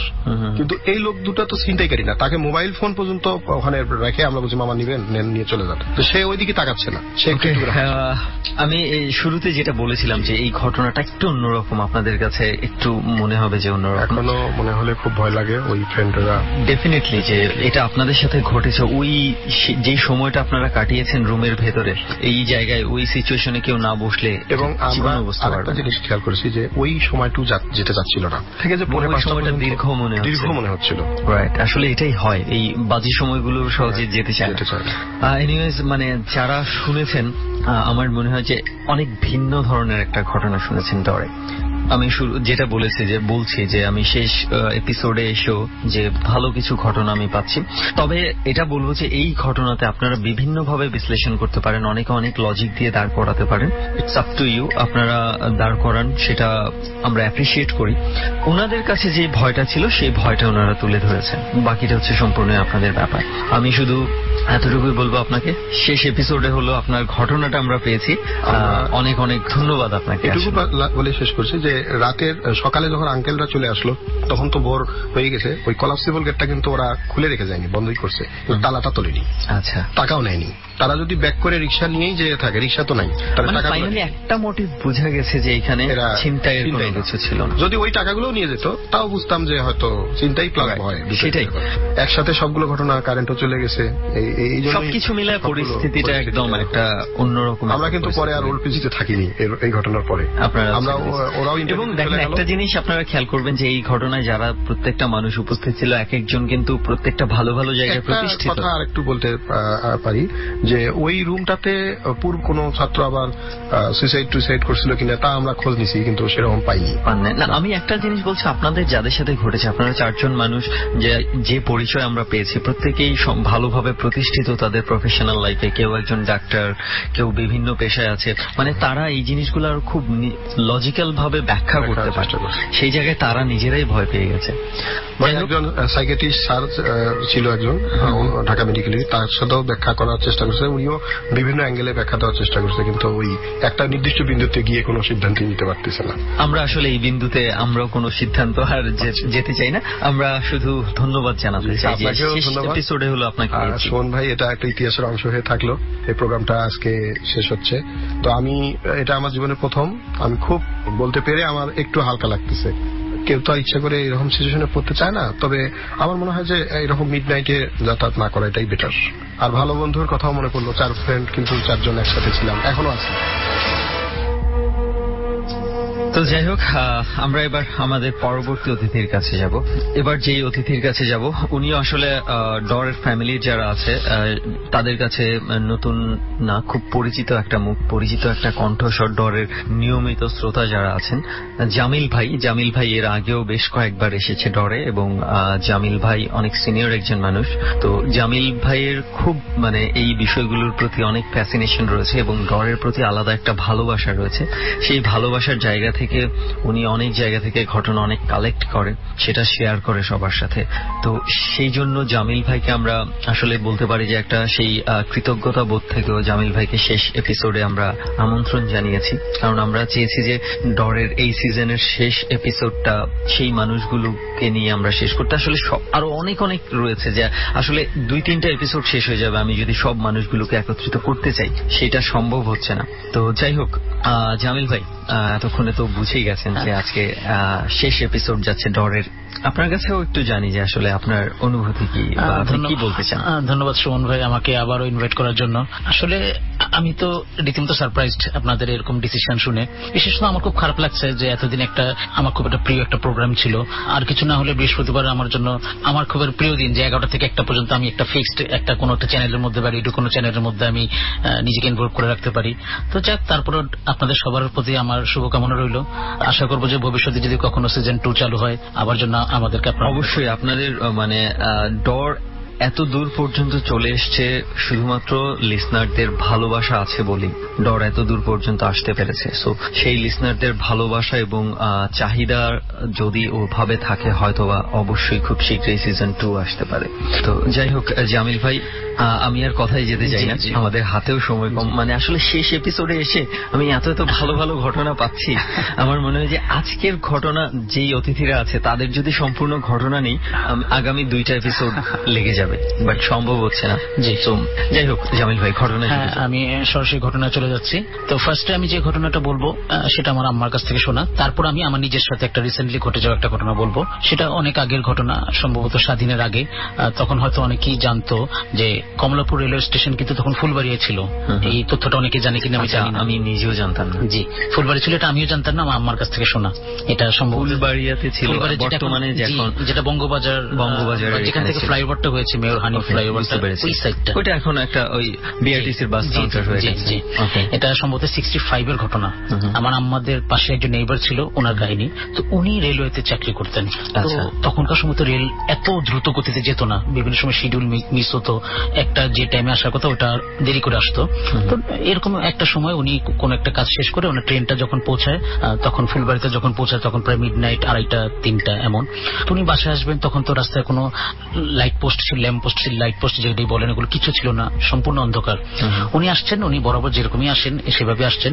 তো আস্তে আস্তে আস্তে সম্ভবত উনি বোধ বঙ্গবাজারটা এখন যেখানে, এখানে যখন আসছেন তখন উনি দূরের থেকে দেখতে পেয়েছেন যে একটা শাড়ি পরে একটা মেয়ে দাঁড়িয়ে রাস্তায়, জাস্ট একটু নতুন বউয়ের অবয়বে এরকম। তো ওই মেয়েটা ওনাকে সামনে দিয়ে যখন যাচ্ছেন, উনি ভাবলেন যে মেয়েটাকে বিপদে পড়েছে, কথা বলবো। উনি কথা না বলে যখন ওনাকে পাশ কাটিয়ে চলে যাচ্ছেন, মেয়েটা ওনাকে ডাকছে যে একটু শুনেন। উনি পেছন ফিরে তাকালো, তখন বলকে জি, তখন বলকে আমি একটু বিপদে পড়েছি, ফ্যামিলিগত বিপদ, আমাকে একটু বাসায় পৌঁছে দিতে হবে। তো উনি বলে যে ঠিক আছে চলেন, কোথায় আপনার বাসা? তো উনি হাত দিয়ে সিঁড়ে দিয়ে দেখালো যে পাশে কোথাও একটা ওনার বাসা হবে। তো উনি যখন যাচ্ছেন, মেয়েটা আগে আগে যাচ্ছেন, ওই ভদ্রলোক পেছন পেছন যাচ্ছেন। যেতে যেতে যেতে আপনারা আরেকটা জিনিস হয়তো জানেন না, যে ঢাকায় আগে কিন্তু রাস্তার মাঝখানে কিন্তু বেশ পুরনো বাথরুম থাকতো। আচ্ছা, যেটা সবার ইউজ করার জন্য, সাধারণ পাবলিকদের ইউজ করার জন্য, এবং সেগুলো খুবই নোংরা, খুবই বাজে একটা পরিস্থিতি। অনেকদিন যাওয়ার পর দেখতেছে যে মেয়েটা বাথরুমে ইন করছে। বাথরুমে যখন এন্ট্রি করছে তখন লোকটা কিন্তু ভয় পেয়ে দাঁড়িয়ে গেল। তখন তো ভাবলো যে না, এটা তো সাধারণ কেউ হতে পারে না, কারণ বাসার কথা বলে উনি বাথরুমে যখন এন্ট্রি করছে, উনি যখন দাঁড়িয়ে গেল, তখন মেয়েটা যখন পেছনে ফিরে ওনার দিকে তাকালো, তখন কিন্তু সে একটা ভয়ঙ্কর অবয়ব। আগে সে সুন্দরী ফেসও নেই, কিছু নেই, জাস্ট উনি দেখে যখন ওটা যখন উনি দেখে ভয় পেয়ে যখন দৌড়াবে, তখন মেয়েটা কিন্তু যখন ওনার ঘাড়ে কিন্তু অ্যাটাক করার চেষ্টা করলো, যার ফলশ্রুতিতে বোধহয় সম্ভবত ওনার ঘাড়ের কিছু একটা অংশ ইনজিউর হয়ে গিয়েছিল। উনি কিন্তু ভয় পেয়ে রাস্তা দিয়ে দৌড় দিয়েছে। তখন দৌড়াতে দৌড়াতে তখন রাস্তায় কিছু যে পাহারা দেয় যারা, ওনাদের সামনে উনি হাঁপাচ্ছে। তো নাইট গার্ড ওনার পূর্ব পরিচিত ছিল। তো বললো যে ভাই কি হয়েছে? তখন বললাম যে ভাই আমি রাস্তায় এই জিনিসগুলো দেখলাম, আমাকে একটু বাসায় পৌঁছে দিয়ে আসো। তখন বললো আপনার ঘাড়ে কি? তখন বললো যে হ্যাঁ আমার প্রবলেম হয়েছে, আপনি আমাকে নিয়ে যান বাসায়। উনি যখন বাসায় ওনাকে পৌঁছে দিল, বাসায় পৌঁছে দেওয়ার পরে ওনার ওয়াইফকে দেখালো। যাই হোক, উনি রাত্রে খাওয়া দাওয়া করে ওনার ওয়াইফকে ঘটনা বলার বলার পরে উনি যখন রাত্রে ঘুমাতে যাবে ওনার কিন্তু রক্তবমি শুরু হলো। হঠাৎ করে রক্তবমি শুরু হলো। আমার মনে সম্ভবত উনি হয়তো পজেস্ট হয়ে গিয়েছিল, যেটাই হোক আর কি। ওনার রক্তবমি পড়া শুরু হলো। রক্তবমি হওয়ার পর থেকে আস্তে আস্তে ওনার অবস্থা কিন্তু ওনার প্রচুর জ্বর। উনি কিন্তু পরের দিন থেকে আর ওনার ডিউটিতে যেতে পারেননি। উনি কিন্তু প্রতিদিন বাসার মধ্যে শয্যাশায়ী ছিলেন। একটা সময় ওনার অ্যাটিটিউড গুলো এমন হয়ে গেছে যে উনি নিজের শরীর খামচাতো, নিজের হাতের হাতের মাংসগুলো কামড় দিত ওর হাতে, এবং ওর পাশে যারা থাকতো তাদেরকে গলা টিপ দিয়ে অ্যাটাক করতে চেত। বা এমন হতে দেখা যায় ওনার পাশে একটা ছুরি আছে, ছুরিতে নিজের গালি উনি কাটছে। খুব অ্যাবনর্মাল অ্যাটিটিউড করা শুরু করলো। এবং কারোর সাথে কথা বলতো না, চিৎকার করতো এবং বলতো আমাকে ধরতে আসছে, আমাকে বাঁচাও, আমাকে ধরতে আসছে, এরকম অ্যাটিটিউড গুলো করতো। তো একটা সময় দেখা গেলো ওনার ওয়াইফ যে পাশে শুয়ে থাকতো ওই রাত্রে ওরও গলা টিপ দিয়ে ধরতো, বিভিন্ন অ্যাটাক করতো। তো যাই হোক, একটা সময় কি হলো, বউটা ওর কাছ থেকে ভয় পেয়ে চলে গেছে বাপের বাড়িতে, যে না এরকম লোকের সাথে থাকা সম্ভব না। ওনার দুটো ছোট ছোট বাচ্চা ছিল, বাচ্চাদের নিয়ে চলে গেছে। তো চলে যাওয়ার পরে ওই লোকটার আর দেখাশোনা করার কিন্তু তেমন কোনো লোক ছিল না। পাশে হয়তো ওনার একটা মা ছিল, ওনার মা ছিল, আর বোধহয় কোনো ভাই বোন ছিল না। মাটাও বুড়ো মানুষ, ও আর কি করবে। আস্তে আস্তে ওই লোকটার অবস্থা এমন খারাপ হতে শুরু করলো যে একবারে জাস্ট ওনার কঙ্কালসার একটা শরীর, হ্যাঁ কঙ্কালসার শরীর। এবং ওনাকে তো যে পাগলামি অ্যাটিটিউড গুলো, যে অ্যাবনর্মাল যে কর্মকাণ্ড গুলো, সেটা কিন্তু সে নিয়মিত চালিয়ে যাচ্ছে, যে নিজের হাত কামড়ানো, ছুরি দিয়ে হাত কাটা, এরকম বিভিন্ন করতে করতে একটা সময় ওনার অবস্থাটা খুবই খারাপের দিকে চলে গেছিল। তো ওনার মা ওনার ওয়াইফকে ফোন দিল যে দেখো তোমার হাজবেন্ডের অবস্থা খুব খারাপ, যদি শেষবারের মতো দেখতে চাও একটু এসে দেখে যাও। তখন ওনার ওয়াইফ এখন শাশুড়ির কথা শোনার জন্য যখন আসলো, আসার পর দেখে যে ওনার হাজবেন্ডে বললাম না, জাস্ট একটা কঙ্কালসার শরীর, শুধুই শাড়িতে বললো যে আমাকে একটু পানি খাওয়াও। ওনার ওয়াইফ ওনাকে 2 চামচ পানি দিল, জাস্ট 1 চামচ পানি গিলে মারা গেল। মারা যাওয়ার পরে তারপর ওনাকে কবর দেওয়া হলো। আর আগেকার দিনে তো এত এখনকার যেরকম কবরস্থানগুলো যেরকম সুরক্ষিত বা বেশি সিকিউরিটি এলাকায়, তখন তো এমন ছিল না, তখন বেশ খোলামেলা ছিল। ওনাকে কবর দেওয়ার পরে পরের দিন দেখা গেল যে ওনাকে এমনই পজেস্ট করা হয়েছে, কবর থেকে লাশ উঠে বাইরে ফেলে রাখছে প্রথম দিন। তারপর যখন সবাই ভাবলো যে হয়তো এটা কে করতে পারে, যাই হোক লোকজন আবার ওনাকে কবর দিল, আবার পরের দিন লাশ কবর থেকে বাই করে ফেলে রাখছে। বাস জাস্ট এমন এভাবে করে পরপর 3 দিন। শেষের দিন এমন হয়েছে যে কবর থেকে লাশ উঠিয়ে পাশে একটা গাছ ছিল, গাছের উপর বডিটাকে ঝুলে রাখছে, এরকম একটা পজিশন ছিল। পরে যাই হোক ওখানকার স্থানীয় মসজিদে ইমাম সাহেবকে ডেকে এখানে বেশ কোরআন খতম করে যাই হোক ওনাকে আবার পুনরায় কবর দেওয়া হয়। তারপরে প্রবলেমটা হয়। এই ছিল ঘটনা। এটা হচ্ছে সেই 65 সেই সময়। আসলে একটু আপনাকে আমার থামাতে হচ্ছে। আসলে ইচ্ছা থাকা না সত্ত্বেও আমাকে থামাতে হচ্ছে, কিচ্ছু করার নেই। আসলে বিরতি নেবার সময় হয়ে গেছে, আমাকে ছোট্ট একটা বিরতি নিতে হবে আবারও। প্রিয় শ্রোতা, আপনি শুনছেন এবিসি রেডিও FM 89.2, চলছে ডর হন্টেড বাই প্রাণ মিস্টার ম্যাঙ্গো ক্যান্ডি। আমি আর যে সুমন আছি আপনাদের সাথে, এবং এই মুহূর্তে আমাদের একজন অতিথির তার হরর ঘটনাগুলো আমরা শুনছি। যেই জায়গাতে আছি ঠিক এর পরের অংশটুকু আমরা ছোট্ট একটা বিরতি নিয়ে আবারও ফিরবো, তখন বাকি অংশটুকু শুনবো। আশা করি আমাদের সাথেই থাকবেন। ডর মানে ভয়।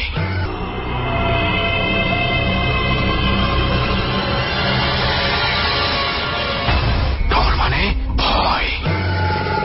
হন্টেড বাই প্রাণ মিস্টার ম্যাঙ্গো ক্যান্ডি। ছোট্ট একটা বিরতির পর আরো একবার সবাইকে স্বাগত জানাচ্ছি এবিসি রেডিও FM 89.2 তে। আপনি শুনছেন ডর হন্টেড বাই প্রাণ মিস্টার ম্যাঙ্গো ক্যান্ডি। আমি সুমন আছি আপনাদের সাথে, এবং জানেন আপনারা সবাই যে আজকে ডরের শেষ পর্ব চলছে। সুমন, লোবান কিংবা অতিথিরা এবং সেই সাথে হরর ঘটনাগুলো ফিরে আসবে না। হয়তো অন্য কোনো প্রোগ্রাম আপনাদের জন্য অপেক্ষা করছে, যে এই প্রোগ্রামের মাধ্যমে আপনাদেরকে আবারও এন্টারটেইন করা হবে। এবিসি রেডিও অলওয়েজ যেটা চেষ্টা করে থাকে। যে জায়গাটাতে ছিলেন বিরতির আগে, আসলে এরপর আসলে কি হয়েছিল? এখন আমি বলবো যে রিসেন্টলি 2-3 বছরের মধ্যে আমার সাথে ঘটে যাওয়া একটা ঘটনা। এই ঘটনা আমি যখন ফার্স্ট এপিসোডে এসেছিলাম তখনই বলতাম, কিন্তু ওনাদের কোনো পারমিশন ছিল না, এই জন্য আমি বলিনি। মুগদায় একটা ফেমাস বাড়ি আছে, যেটা সবাই অনেকে বলে যে মুগদার প্রথম পাকা বাড়ি। এটা সবাই চেনে দুটো কারণে, এক হচ্ছে একটা হন্টেড বাড়ি, আর এক হচ্ছে এই পুরনো বাড়ি এই হিসাবে। ওই বাড়িতে আমার খুব ক্লোজ ফ্রেন্ড, যার সাথে আমার প্রায় 26-27 বছরের সম্পর্ক, আমার খুব ক্লোজ ফ্রেন্ড ওই বাড়িতে ভাড়া থাকে, এবং ওর সাথে আমার একটা রিলেশন এমন, প্রতিদিন ওনার বাসায় আমি যেতাম এবং আমাদের খুব একটা প্রাণবন্ত আড্ডা হতো। তো ওদের বাড়িটা এমন ছিল যে 5তলা বাড়ি, খুব আগেকার বিভিন্ন ডিজাইনের বাড়ি, নিচে একটা স্কুল ছিল। স্কুলের বাচ্চারা মাঝে মাঝে যখন বাথরুম করতে যেত, অনেক বাচ্চা কিন্তু অসুস্থ হয়ে গেছে, পেছনে কেউ ঘাড়ে একজন হাত দিত বাচ্চাদের। বাচ্চারা চিৎকার করতো, স্যাররা বিশ্বাস করতো না, স্যাররা হয়তো বিশ্বাস করলেও বোঝাতে পারতো না ওদেরকে। এবং এই ঘটনাগুলো সন্ধ্যার পরে, কারণ ওটা স্কুল শেষে সন্ধ্যার পরে কোচিং হয় ওখানে। আচ্ছা, সন্ধ্যার পরে। আর বাথরুমটা এমন একটা সাইটে, খুব নীরব একটা সাইটটা এটা ওটা। তো আমি যখন প্রথম এখানে রেগুলার আসতাম, আমার ওই ফ্রেন্ডটা বললো যে জামিল সাবধান আসিস, এই বিল্ডিংটাতে এমন এমন এইটা। আমার ওই বাড়িতে না কয়েকদিন আমার থাকার সৌভাগ্য হয়েছে, আমি বিভিন্ন সময় ছিলাম। রাত্রে কিন্তু অহরহ পায়ের নুপুরের আওয়াজ ছাদের মধ্যে, একবারে মানে আমি একা না, ওই বাড়িতে যারাই বেড়াতে এসছে সবাই আওয়াজটা পেয়েছে, একবারে নুপুরের ছমছম আওয়াজ। জানলা দিয়ে যখন তাকাই কেউ নেই, সাহস করে আমি তাকিয়েছিলাম একদিন, কেউ নেই। প্লাস দেখা যায় যে অনেক সময় অনেক বাড়িতে দেখা যায় অর্ধেক হয়তো দেখা গেলো ঢালাই করেছে, রডগুলো বের হয়ে থাকে, ওই রডগুলো টান দিলে যে একটা আওয়াজ হয় রাত 3টার দিকে, কিন্তু ওই ধরনের আওয়াজ ঠাম ঠাম ঠাম। কয়তলার মধ্যে ছিল ওটা ছিল 4 তলার মধ্যে, ওদের ছাদের মধ্যে 2টা রুম ছিল আর পাশে পুরো ছাদটা। ওই রডগুলো জোরে টান দিয়ে ছেড়ে দিলে যে ধরনের আওয়াজটা হয় রাত 3:30টার দিকে।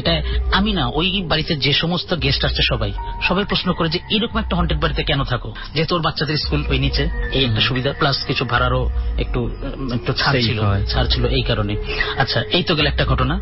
আমার ওই ফ্রেন্ডের একটা শালিকা, ও ওদের সাথে থাকে, ওর সাথে ওই বাড়িতে আসার পরে বিভিন্ন অ্যাবনর্মাল ঘটনা ঘটে। যেমন একবার ওই মেয়েটা একা ছিল, ও জাস্ট সন্ধ্যার দিকে গোসল করে আসছে, মাথাটা যখন আঁচড়াচ্ছে, ওনার 2 কালো 2 স্বর্ণের দুল ছিল, বেশ ভারী ঝুমকা।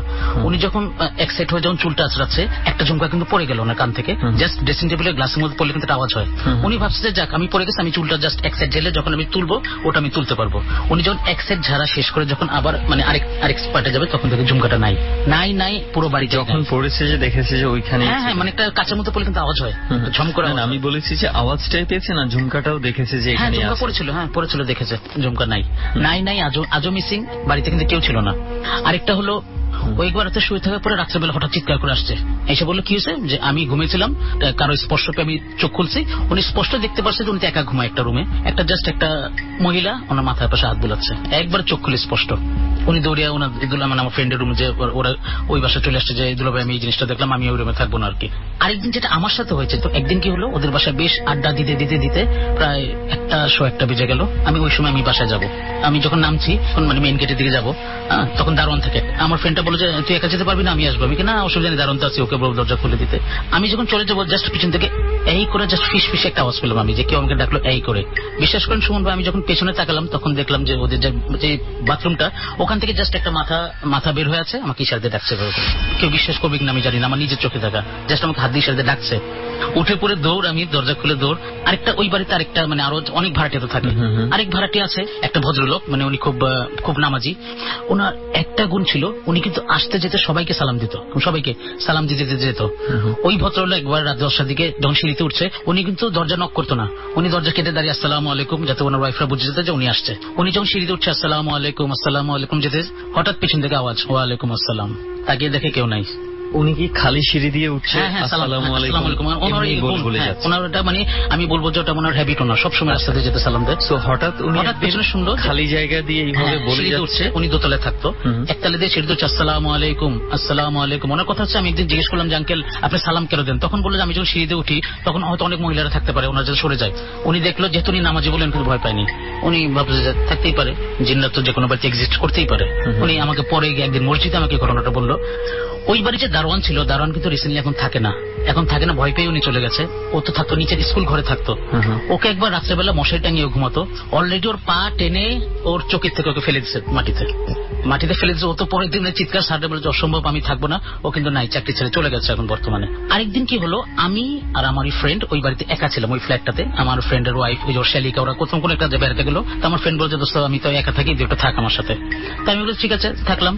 তো ওর আবার একটু স্মোক করার অভ্যাস ছিল, তো আমাকে একদিন বলে যে দোস্ত তুই একটু থাক, আমি একটা নিচেতে সিগারেট নিয়ে আসি। তাই বলে যে আমার একা রেখে যাবি আমার এই বাড়িতে, তো বলতে না অসুবিধা, তুই গেট লাগিয়ে রাখ। তখন ও সিগারেটটা নিয়ে যখন উপরে আসলো, ও যখন সিঁড়িটা ক্রস করলো, ওর কানের সামনে একবার কানের সামনে মানে 2টা তালি, এটা এরকম 2টা তালি। ও ওইটা ভিতরে গিয়ে বলে তাদের দরজা লাগে, কি হয়েছে বলে কি এই ঘটনা। এটা রাত্রে আমরা ছিলাম ওই বাড়িতে, রাত্রে তো ঘুঙরুর আওয়াজ প্রতিদিন, আমি যে কদিন ওই বাসায় ছিলাম ঘুঙরুর আওয়াজ, রড টানার আওয়াজ থাকবে রেগুলার। ওদের বাসায় একটা দোলনা ছিল, একটা করে বাচ্চারা খেলতো। রাত্রেবেলা মানে জাস্ট দোলনার একটা ভিতরে একটা মানে দোলনা যদি জোরে নড়ে একটা আওয়াজ হয়, কিন্তু একটা কেচর মেচর একটা আওয়াজ হয়। রাত্রেবেলা আমি উঠে দেখি যে দোলনাটা দুলছে, একবার খুব মানে আস্তে ধীরে না, খুব বেশ দ্রুত, মানে রুমের ভেতরে। রুমের ভিতরে, রুমের মানে জায়গা নেই তো, মানে ফার্নিচার বেশি, রুমের তুলনায় ফার্নিচার খুব বেশি না। এই জন্য জিজ্ঞেস করলাম যে বাইরে হলে অনেক সময় দেখা যায় বাতাসে না, রুমের ভিতরে দোলনা, রুমের ভিতরে। তখন আমি ওকে উঠালাম বললাম যে দেখ দোস্ত কি, তখন তাকে দেখছে যে দুলতেছে, কিন্তু একটা জিনিস ভালো হচ্ছে মানে খুব একটা ক্ষতি করতো না। জাস্ট দারোয়ানটাকে কেন টেনে দিল আমি জানি না, হয়তো সে একটু অনেক সময় দেখা গেলো যে অপবিত্র থাকলে অনেকের উপর অ্যাটাক করে এরকম।